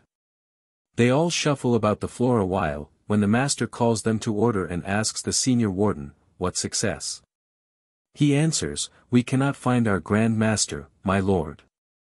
The master then orders the secretary to call the roll of workmen and see whether any of them are missing. The secretary calls the roll and says, I have called the roll, my lord, and find that there are 3 missing, viz. Jubila, Jubilo, and Jubilam. His lordship then observed, This brings to my mind a circumstance that took place this morning. 12 fellow crafts, clothed in white gloves and aprons, in token of their innocence, came to me and confessed that they 12, with 3 others, had conspired to extort the Master Mason's word from their Grand Master, Hiram Abiff. And in case of refusal to take his life. They 12 had recanted, but feared the other 3 had been base enough to carry their atrocious designs into execution. Solomon then ordered 12 fellow crafts to be drawn from the bands of the workmen, clothed in white gloves and aprons, in token of their innocence, and sent 3 east, 3 west, 3 north, and 3 south in search of the ruffians. And if found, to fetch them forward. Here the members all shuffle about the floor a while, and fall in with a reputed traveler, and inquire of him if he had seen any traveling men that way. He tells them that he has seen 3 that morning near the coast of Joppa, who from their dress and appearance were Jews, and who were workmen from the temple, inquiring for a passage to Ethiopia. But were unable to obtain one in consequence of an embargo which had recently been laid on all the shipping, and had turned back into the country. The master now calls them to order again, and asks the senior warden, what success? He answers by relating what had taken place. Solomon observes, I had this embargo laid to prevent the ruffians from making their escape, and adds, you will go and search again, and search till you find them, if possible. And if they are not found, the 12 who confessed shall be considered as the reputed murderers and suffer accordingly. The members all start again and shuffle about a while, until one of them, as if by accident, finds the body of Hiram Abiff, alias the candidate, and hails his traveling companions, who join him. And while they are hammering out something over the candidate, the 3 reputed ruffians, who are seated in a private corner near the candidate, are heard to exclaim in the following manner. First, Jubilah, oh that my throat had been cut across. My tongue torn out, and my body burled in the rough sands of the sea, at low water mark, where the tide ebbs and flows twice in 24 hours, ere I had been accessory to the death of so good a man as our Grand Master, Hiram Abiff. The second, Jubilee, oh that my left breast had been torn open, my heart and vitals taken from thence and thrown over my left shoulder, carried into the valley of Jehoshaphat. And there to become a prey to the wild beasts of the field and vultures of the air, ere I had conspired the death of so good a man as our Grand Master, Hiram Abiff. The third, Jubilee, oh that my body had been severed in 2 in the midst, and divided to the north and south, my bowels burnt to ashes in the center, and the ashes scattered by the 4 winds of heaven.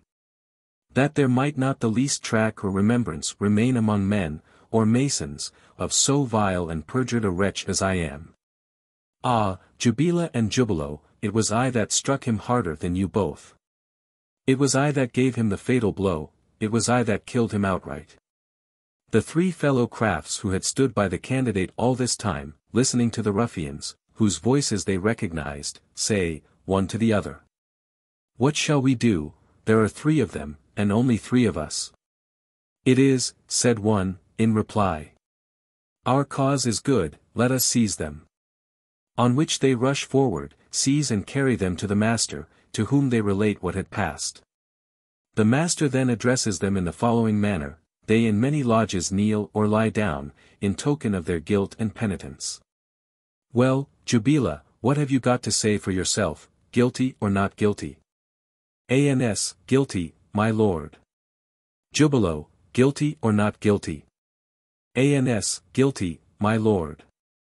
Jubilee, guilty or not guilty? Ans, guilty, my lord.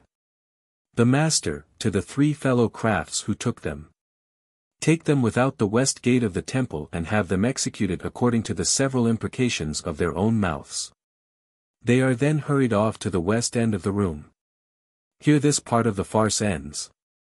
The master then orders 15 fellow crafts to be selected from the bands of workmen, and sent, 3 east, 3 west, 3 north, 3 south, and 3 in and about the temple, in search of their Grand Master. Hiram Abiff, in some lodges they send only 12, when their own lectures say 15 were sent, and charges them, if they find the body, to examine carefully on and about it for the master's word or a key to it. The 3 that travel a westerly course come to the candidate, and finger about him a little, and are called to order by the master, when they report that they had found the grave of their Grand Master, Hiram Abiff, and on moving the earth till they come to the body, they involuntarily found their hands raised in this position, showing it at the same time.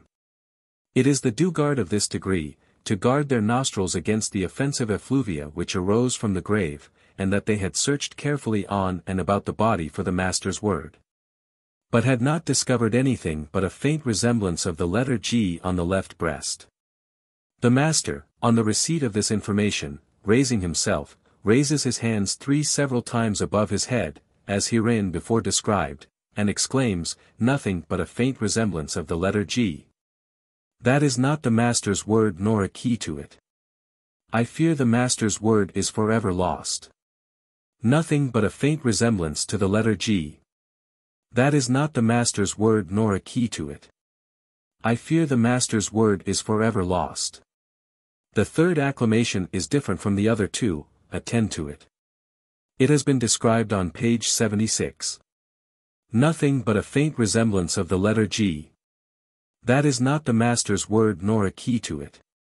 O Lord, my God, is there no help for the widow's son? The Master then orders the junior warden to summon a lodge of entered apprentice masons, and repair to the grave and try to raise their Grand Master by the entered apprentice's grip. They go to the candidate and take hold of his forefinger and pull it, return and tell the Master that they could not raise him by the entered apprentice's grip, that the skin cleaved from the bone. A lodge of fellow crafts are then sent, who act as before, except that they pull the candidate's second finger.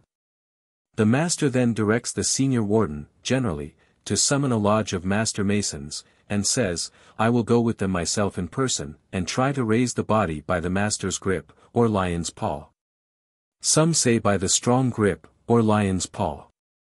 They then all assemble round the candidate, the Master having declared that the first word spoken after the body was raised should be adopted as a substitute for the Master's word. For the government of Master Masons lodges in all future generations. He proceeds to raise the candidate, alias the representative of the dead body of Hiram Abiff. He, the candidate, is raised on what is called the 5 points of fellowship, which are foot to foot, knee to knee, breast to breast, hand to back and mouth to ear. This is done by putting the inside of your right foot to the inside of the right foot of the person to whom you are going to give the word, the inside of your knee to his, laying your right breast against his. Your left hands on the back of each other, and your mouths to each other's right ear, in which position alone you are permitted to give the word, and whisper the word Mahabon. The Master's grip is given by taking hold of each other's hand as though you were going to shake hands, and sticking the nails of each of your fingers into the joint of the other's wrist where it unites with the hand. In this position the candidate is raised, he keeping his whole body stiff, as though dead. The Master, in raising him, is assisted by some of the brethren, who take hold of the candidate by the arms and shoulders. As soon as he is raised to his feet, they step back and the Master whispers the word Mahabon in his ear, and causes the candidate to repeat it, telling him, at the same time, that he must never give it in any manner other than that in which he receives it. He is also told that Mahabon signifies marrow in the bone. They then separate, and the Master then makes the following explanation respecting the 5 points of fellowship. Master to candidate. Brother, foot to foot teaches you that you should, whenever asked, go on a brother's errand, if within the length of your cable toe, even if you should have to go barefoot and bareheaded. Knee to knee, that you should always remember a Master Mason in your devotions to Almighty God. Breast to breast, that you should keep the Master Mason's secrets, when given to you in charge as such, as secure and inviolable in your breast as they were in his own before communicated to you. Hand to back, that you should support a Master Mason behind his back as before his face. Mouth to ear, that you should support his good name as well behind his back as before his face. After the candidate is through with what is called the work part, the Master addresses him in the following manner: Brother, you may suppose, from the manner you have been dealt with tonight, that we have been fooling with you, or that we have treated you different from others. But I assure you that is not the case. You have this night represented one of the greatest men that ever lived in the tragical catastrophe of his death, burial, and resurrection. I mean Hiram Abiff, the widow's son, who was slain by 3 ruffians at the building of King Solomon's temple, and who, in his inflexibility, integrity, and fortitude, never was surpassed by man.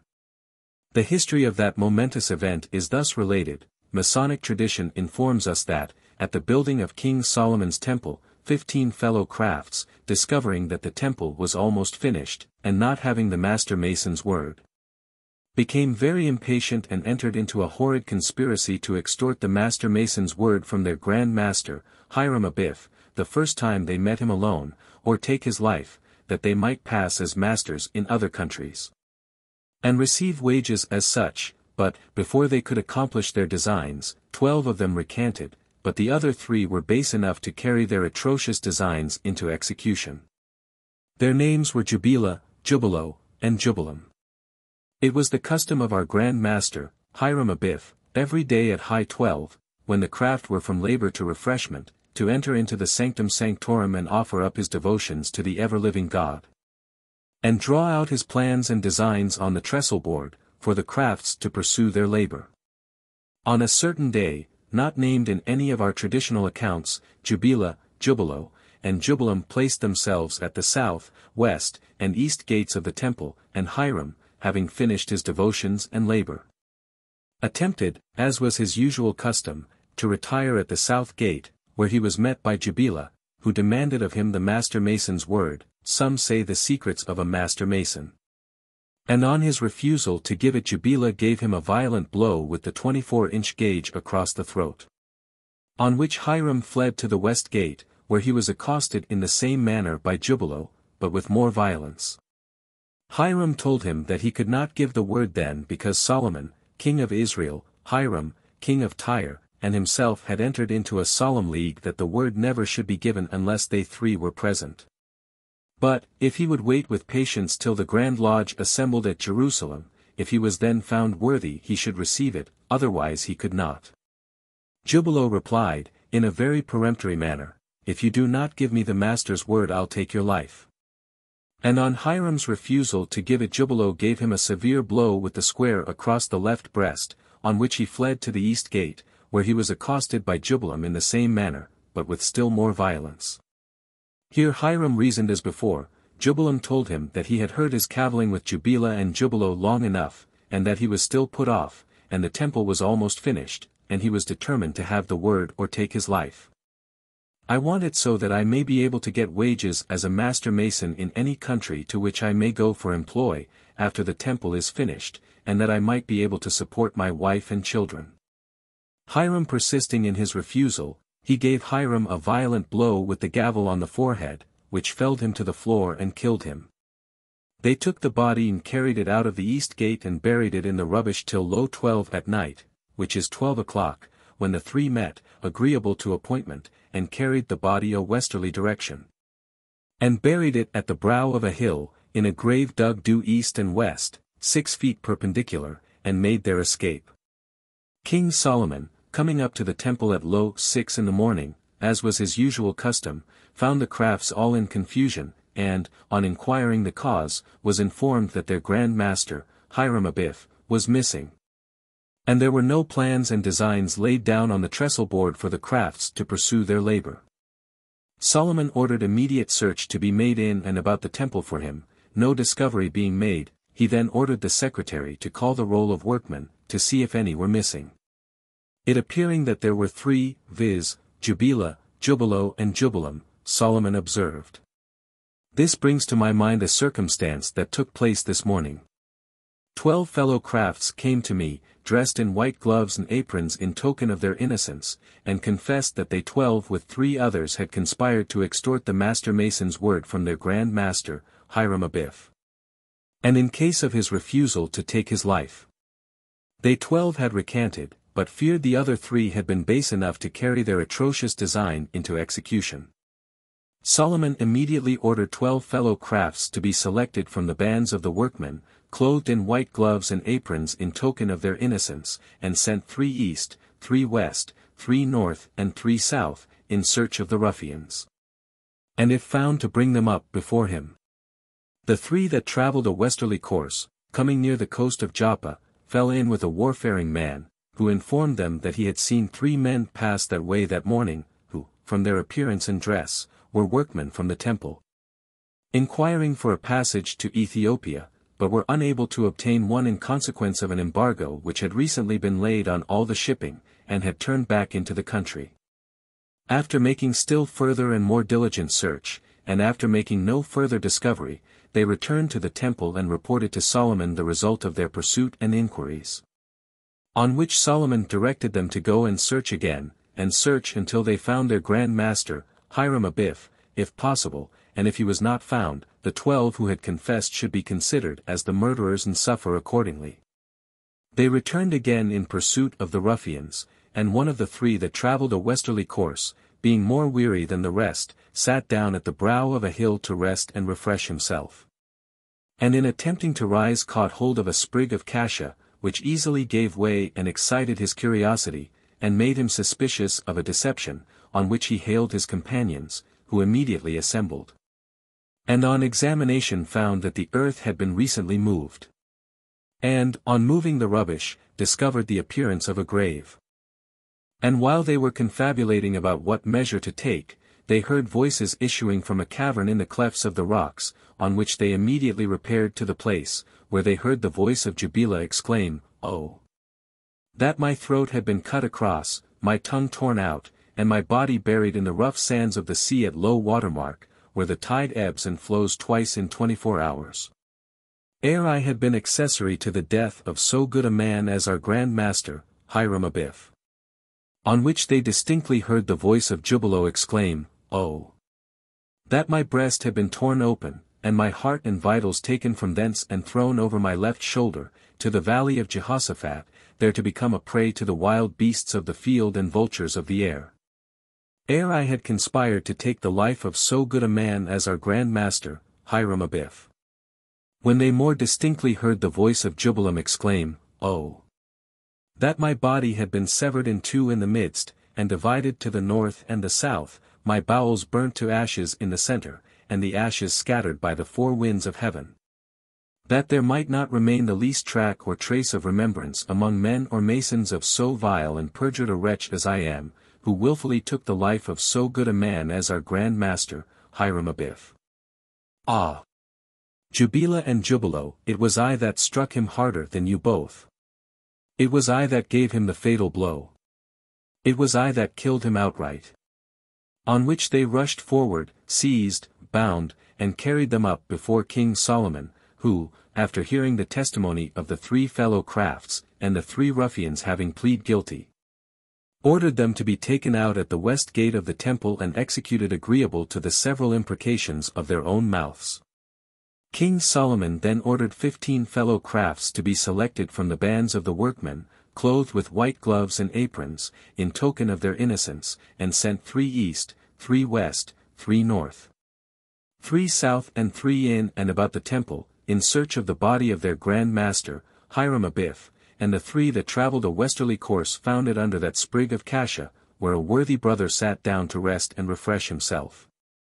And on removing the earth till they came to the coffin, they involuntarily found their hands raised, as herein before described, to guard their nostrils against the offensive effluvia that arose from the grave. It is also said that the body had lain there 14 days, some say 15, the body was raised in the manner herein before described, carried up to the temple, and buried as explained in the closing clauses of the lecture. Not 1/3 part of the preceding history of this degree is ever given to a candidate. A few general, desultory, unconnected remarks are made to him, and he is generally referred to the manner of raising, and the lecture, for information as to the particulars. Here follows a charge which ought to be and sometimes is delivered to the candidate after hearing the history of the degree. An address to be delivered to the candidate after the history has been given. Brother, your zeal for the institution of Masonry, the progress you have made in the mystery, and your conformity to our regulations, have pointed you out as a proper object of our favor and esteem. You are bound by duty, honor and gratitude to be faithful to your trust, to support the dignity of your character on every occasion, and to enforce, by precept and example, obedience to the tenets of the order.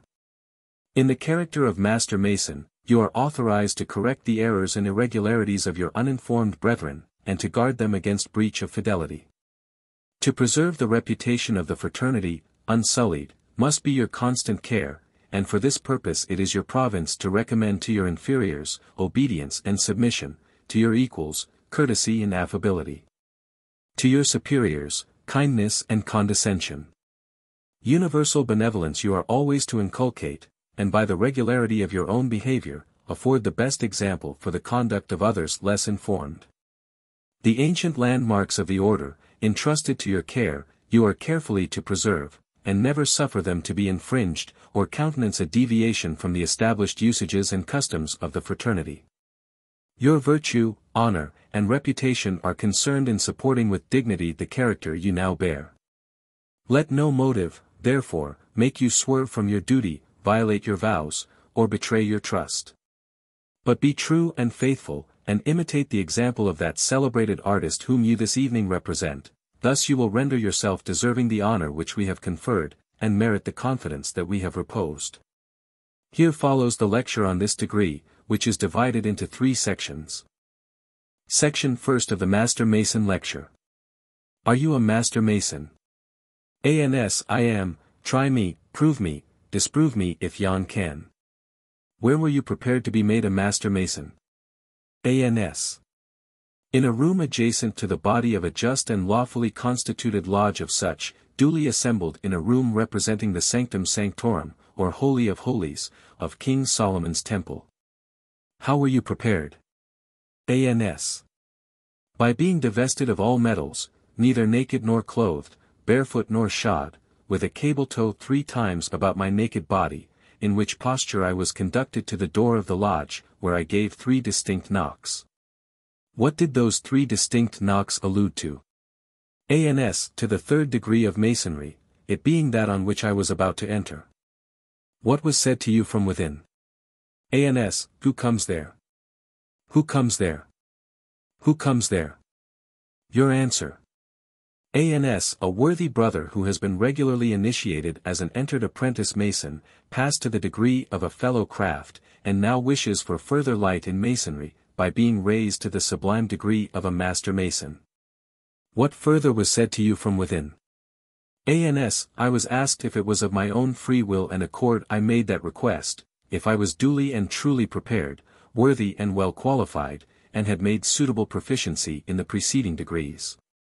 All of which being answered in the affirmative, I was asked by what further rights I expected to obtain that benefit. Your answer. ANS, by the benefit of a password. What is that password? ANS, Tubal Cain. What next was said to you? ANS, I was bid to wait till the worshipful Master in the East was made acquainted with my request and his answer returned. What followed after his answer was returned? ANS. I was caused to enter the lodge on the 2 extreme points of the compass, pressing my naked right and left breasts, in the name of the Lord. How were you then disposed of? ANS. I was conducted 3 times regularly round the lodge, and halted at the junior warden in the south, where the same questions were asked and answers returned as at the door. How did the junior warden dispose of you? ANS. He ordered me to be conducted to the senior warden in the west, where the same questions were asked and answers returned as before. How did the senior warden dispose of you? ANS. He ordered me to be conducted to the worshipful Master in the east, where by him the same questions were asked, and answers returned as before, who likewise demanded of me from whence I came, and whither I was traveling. Your answer. ANS. From the east and traveling to the west. Why do you leave the east and travel to the west? ANS, in search of light. How did the worshipful Master then dispose of you? ANS.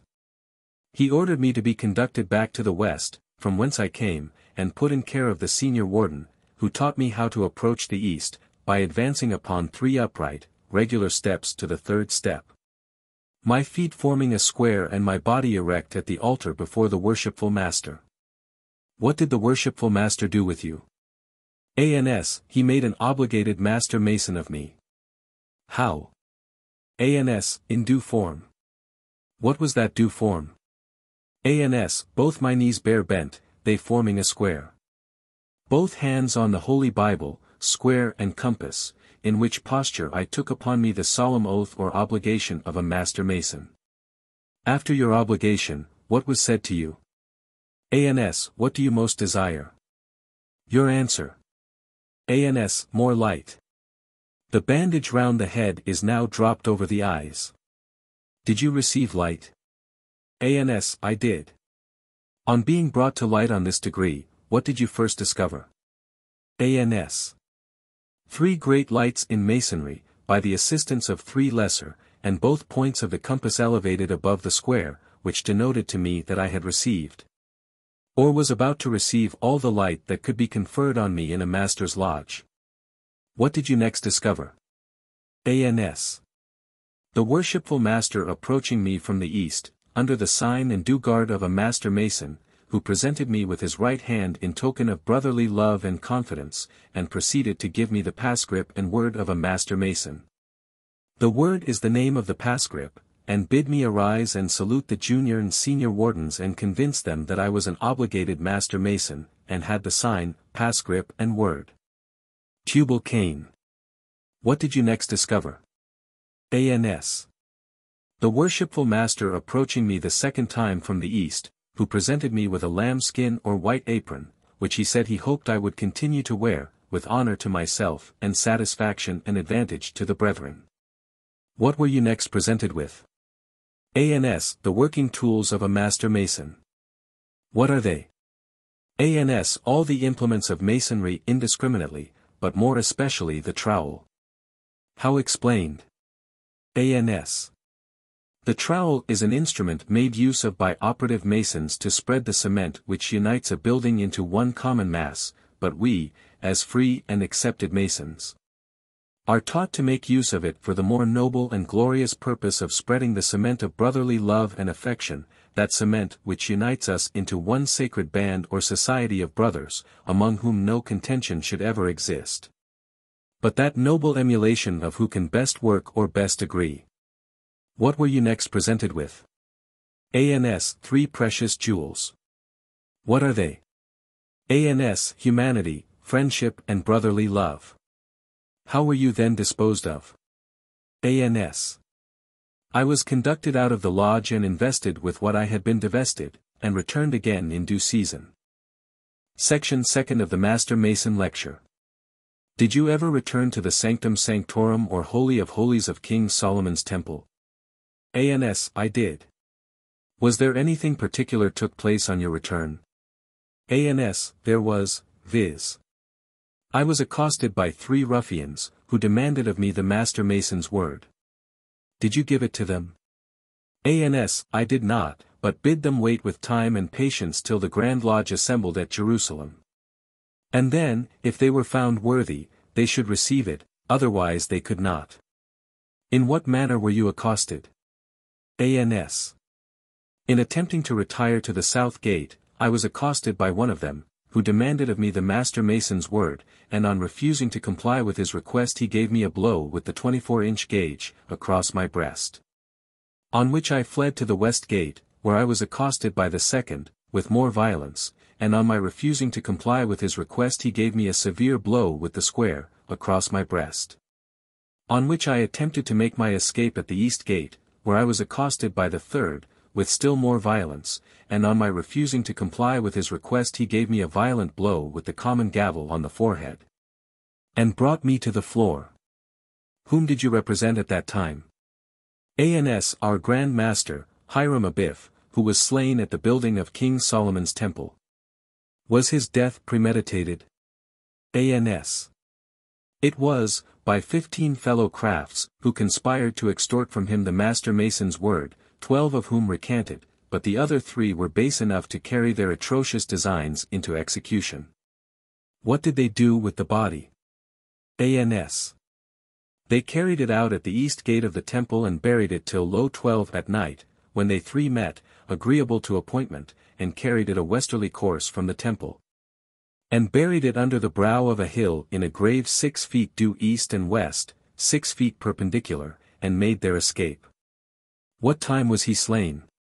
ANS, at high 12 at noon, when the crafts were from labor to refreshment. How come he to be alone at this time? ANS. Because it was the usual custom of our Grand Master, Hiram Abiff, every day at high 12, when the crafts were from labor to refreshment, to enter into the sanctum sanctorum or holy of holies, and offer up his adorations to the ever-living God. And draw out his plans and designs on his trestle board, for the crafts to pursue their labor. At what time was he missing? Ans. At low 6 in the morning, when King Solomon came up to the temple, as usual, to view the work, and found the crafts all in confusion, and on inquiring the cause, he was informed that their Grand Master, Hiram Abiff, was missing. And no plans or designs were laid down on the trestle board for the crafts to pursue their labor. What observations did King Solomon make at that time? Ans. He observed that our Grand Master, Hiram Abiff, had always been very punctual in attending, and feared that he was indisposed, and ordered search to be made in and about the temple, to see if he could be found.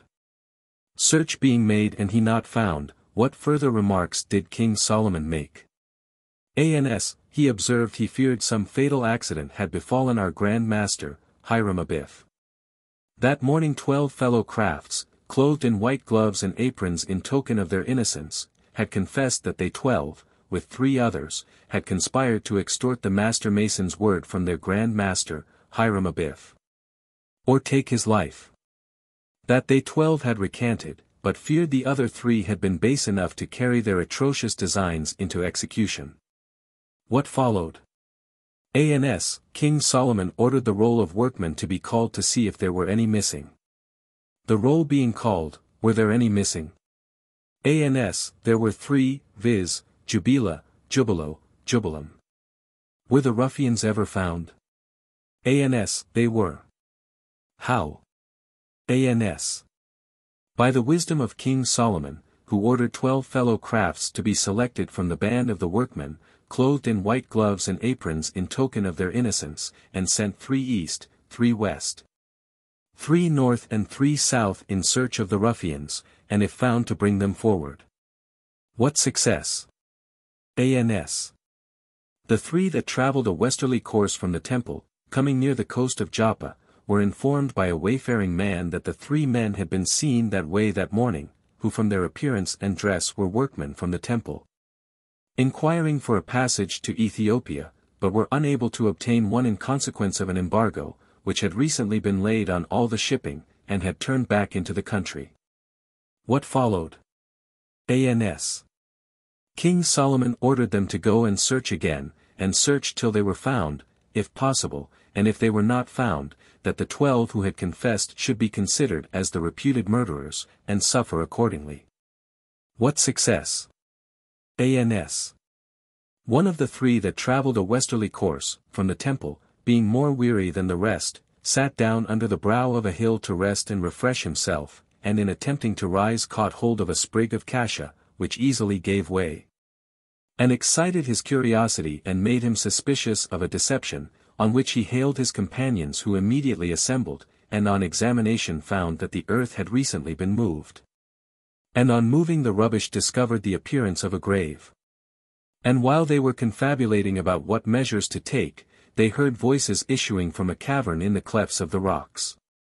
On which they immediately repaired to the place, where they heard the voice of Jubila exclaim, "Oh that my throat had been cut across, my tongue torn out, and my body buried in the rough sands of the sea, at low water mark, where the tide ebbs and flows twice in 24 hours, ere I had been accessory to the death of so good a man as our Grand Master, Hiram Abiff."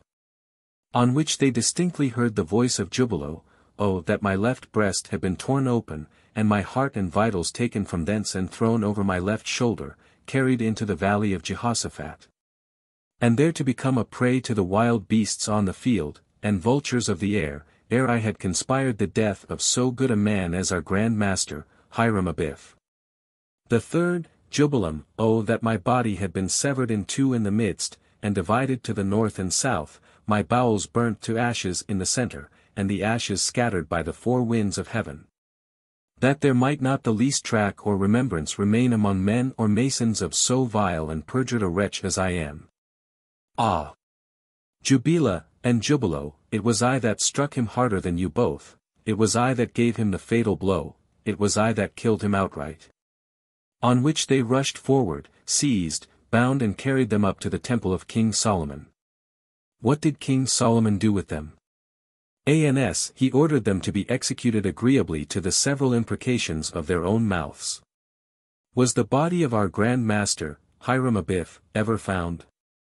Ans. It was. How? Ans.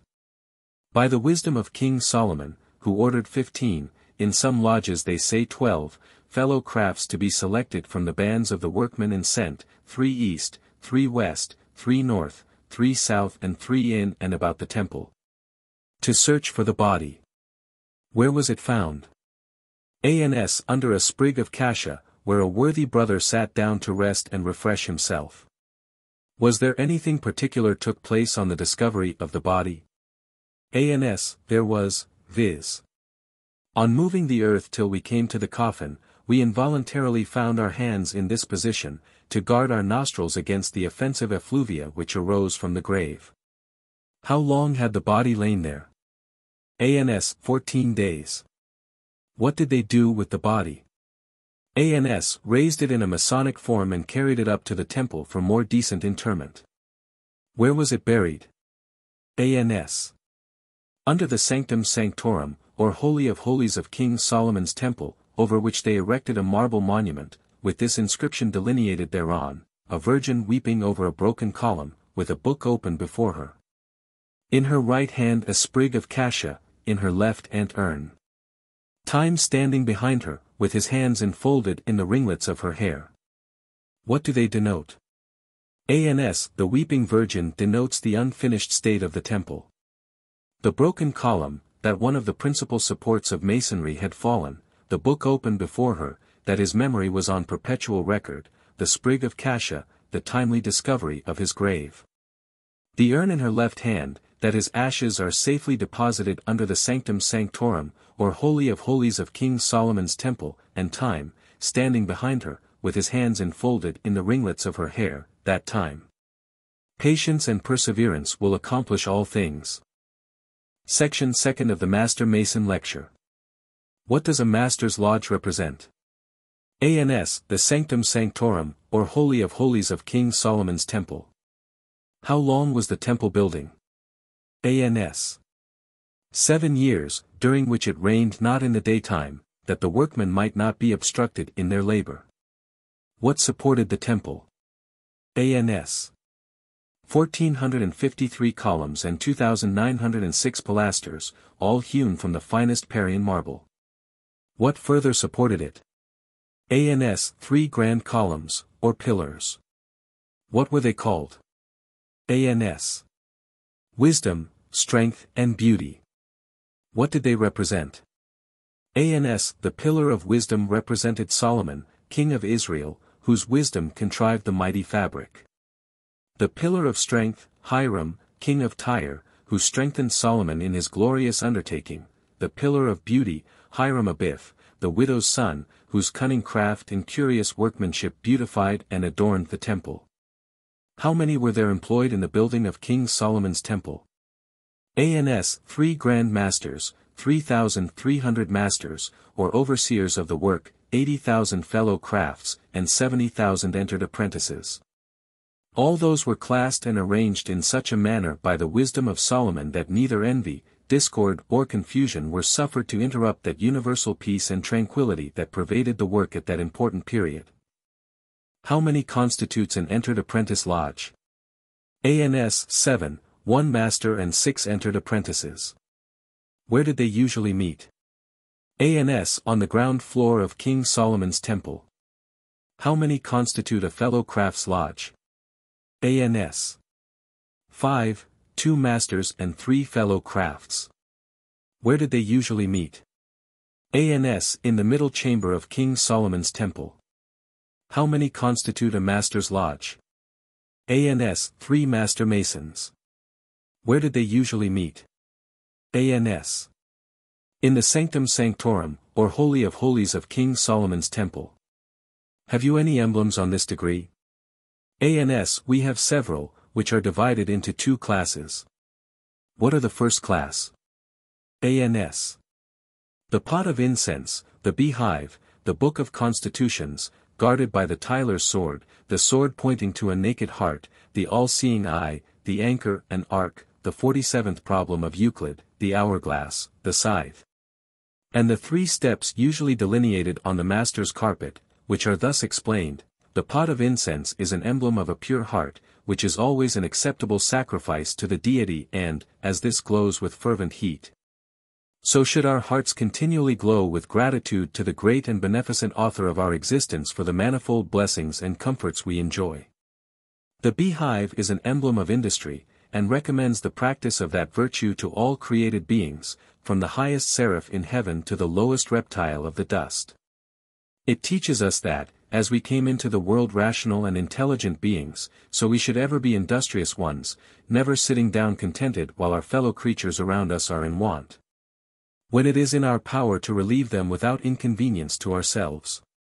When we take a survey of nature, we behold man, in his infancy, more helpless and indigent than the brute creation. He lies languishing for days, weeks, months and years, totally incapable of providing sustenance for himself, of guarding against the attacks of the wild beasts of the field, or sheltering himself from the inclemencies of the weather.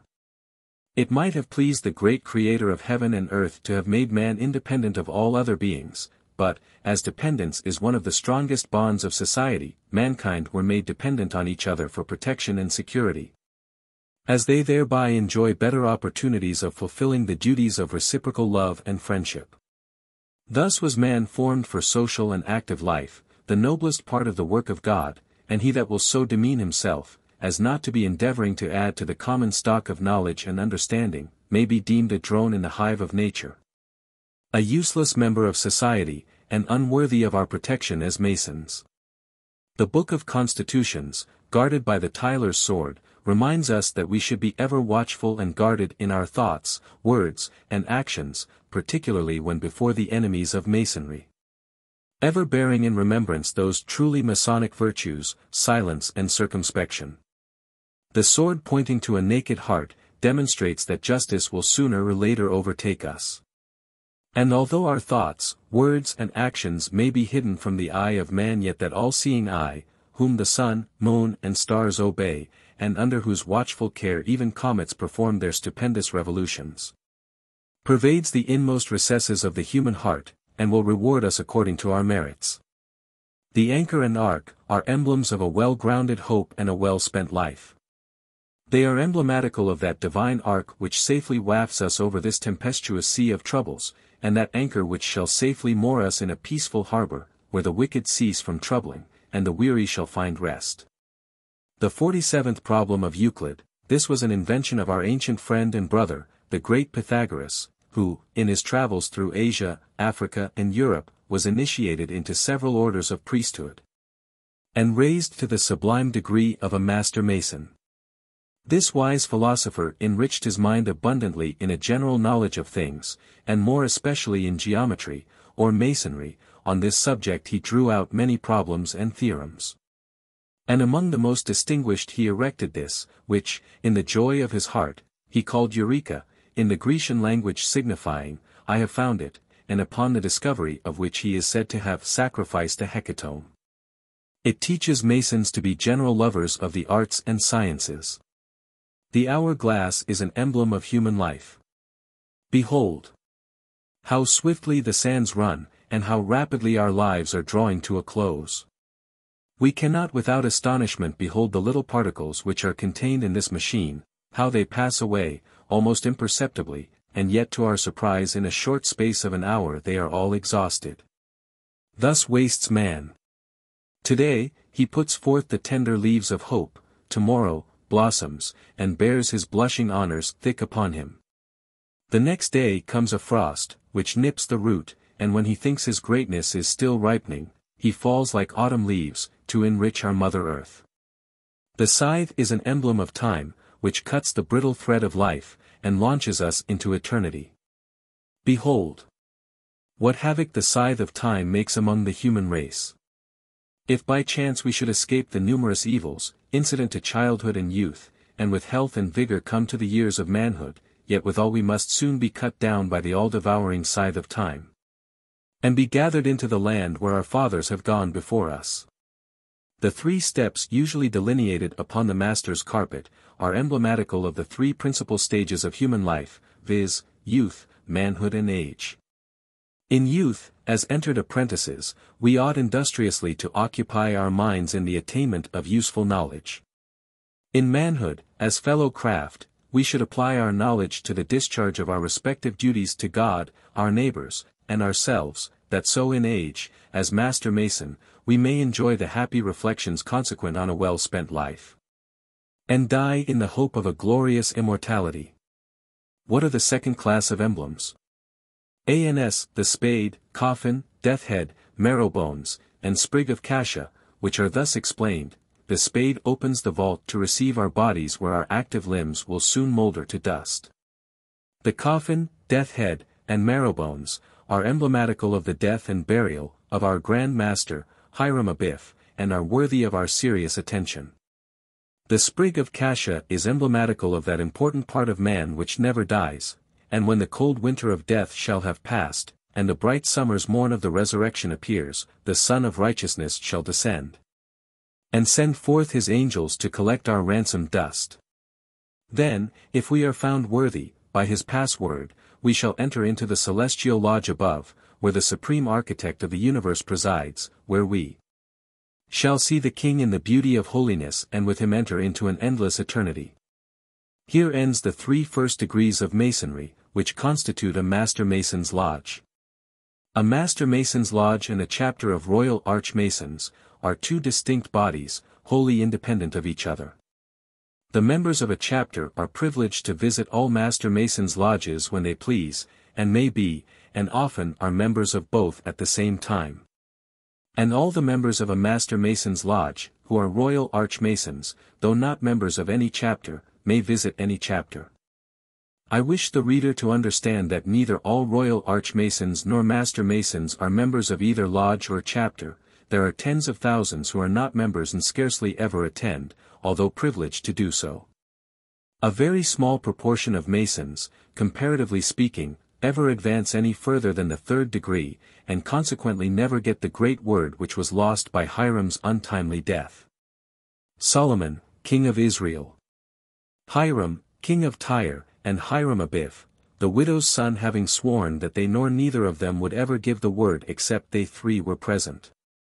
And it is generally believed that there was not another person in the world at that time that had it, consequently the word was lost, and supposed to be forever. But the sequel will show it was found after the lapse of 470 years. Notwithstanding the word Mahabon, which was substituted, by Solomon, still continues to be used by Master Masons, ere it no doubt will be as long as Masonry attracts the attention of men. And the word which was lost is used in the Royal Arch degree. What was the word of the Royal Arch degree before they found the Master's word which was lost at the death of Hiram Abiff, and was not found for 470 years? Were there any Royal Arch Masons before the Master's word was found? I wish some Masonic gentleman would solve these 2 questions. The ceremonies, history, and the lecture, in the preceding degree, are so similar, that perhaps, some one of the 3 might have been dispensed with, and the subject well understood by most readers, notwithstanding. There is a small difference between the work and history, and between the history and the lecture. I shall now proceed with the Mark Master's degree, which is the 1st degree in the chapter. The Mark Master's degree, the past Masters, and the most excellent Masters are called lodges of Mark Master Masons, past Masters, and most excellent Masters, yet, although called lodges, they are a component part of the chapter. Ask a Mark Master Mason if he belongs to the chapter, he will tell you he does, but that he has only been marked. It is not an uncommon thing, by any means, for a chapter to confer all 4 of the degrees in one night, viz. the Mark Master, Past Master, Most Excellent Matter, and Royal Arch degree. Freemasonry at a glance. Entered Apprentice degree. The Holy Bible on the altar is usually opened at the 123d Psalm and the square and compass placed thereon, the latter open and both points placed below the square. Preparation of candidate entered apprentice degree. He is ushered into the preparation room, where he meets the junior deacon and stewards who divest him of all his clothing except his shirt. He is then handed an old pair of drawers which he puts on. The left leg is rolled up above the knee. The left sleeve of the shirt is rolled up above the elbow, a hoodwink is fastened over both eyes, a rope, called a cable toe, is put once around his neck, and a slipper, with the heel slipshod, is put upon the right foot. Do guard of an entered apprentice, hold out the left hand a little in front of the body and in a line with the lower button of the vest, the hand being open and palm turned upward. Now place the right hand horizontally across the left and about 2 or 3 inches above it. Penal sign of an entered apprentice. Made from the do guard by dropping the left hand carelessly. At the same time raise the right arm and draw the hand, still open, across the throat, thumb next the throat, and drop the hand perpendicularly by the side. These movements ought to be made in an off-hand manner, without stiffness. Sign without do guards, the usual way outside the lodge. Simply draw the open hand carelessly across the threat and let it fall down by the side. Worshipful Master to candidate, you will advance to the altar, kneel upon your naked left knee, your right forming a square, your left hand supporting the Holy Bible, square and compass, your right resting thereon, in which due form you will say, I, with your name in full, and repeat after me. Grip of an entered apprentice. Take hold of each other's hands as in ordinary handshaking and press the top of your thumb hard against the first knuckle joint of the first finger near the hand. If the person whom you are shaking hands with is a Mason, he will generally return a like pressure on your hand. Entered apprentice word, Boaz. It is the name of this grip. Entered apprentice step. Step off one step with the left foot and bring the heel of your right foot to the hollow of your left. Fellow craft degree. The Holy Bible ought to be opened at the 7th chapter of Amos and one point of the compass elevated above the square. Preparation of candidate fellow craft degree. He is ushered into the preparation room as before, and divested of all his clothing as in the preceding degree. In this case the right leg of the old drawers is raised up above the knee, the right sleeve of the shirt is rolled up above the elbow, the slipper is now put upon the left foot, the left heel being slipshod. The hoodwink is again put over both eyes and the cable toe is put twice around the naked right arm and an apron tied on, in which condition he is duly and truly prepared and led by the junior deacon to the door of the lodge as before. Worshipful Master to candidate, you will advance to the altar, kneel upon your naked right knee, your left forming a square, your right hand resting on the Holy Bible, square and compass. Your left forming a right angle supported by the square in which due form you will say, I, with your name in full, and repeat after me.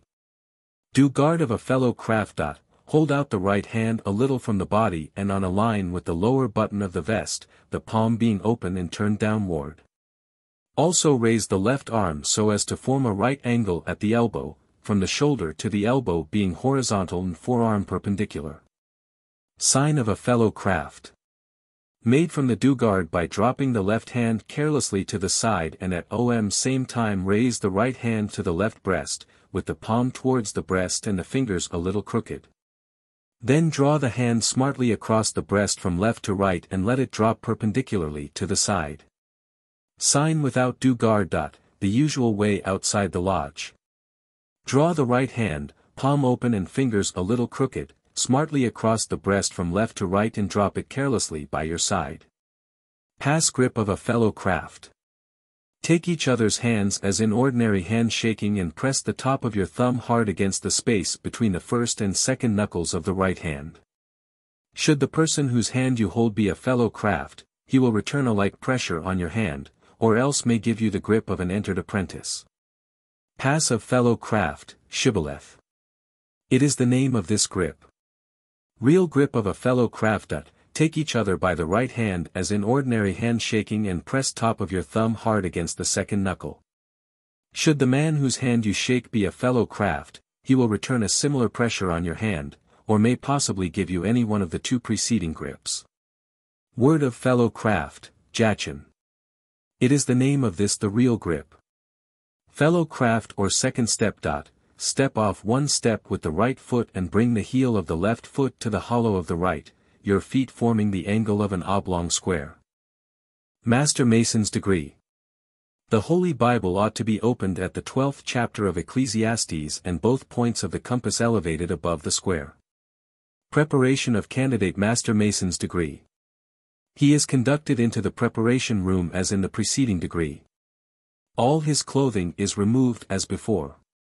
Both legs of the drawers are tucked up above the knees, both sleeves of the shirt are tucked up above the elbows, both breasts of the shirt are turned, making both breasts bare. The hoodwink is again fastened over both eyes and the cable toe is put 3 times around his body. No slipper is used in this degree.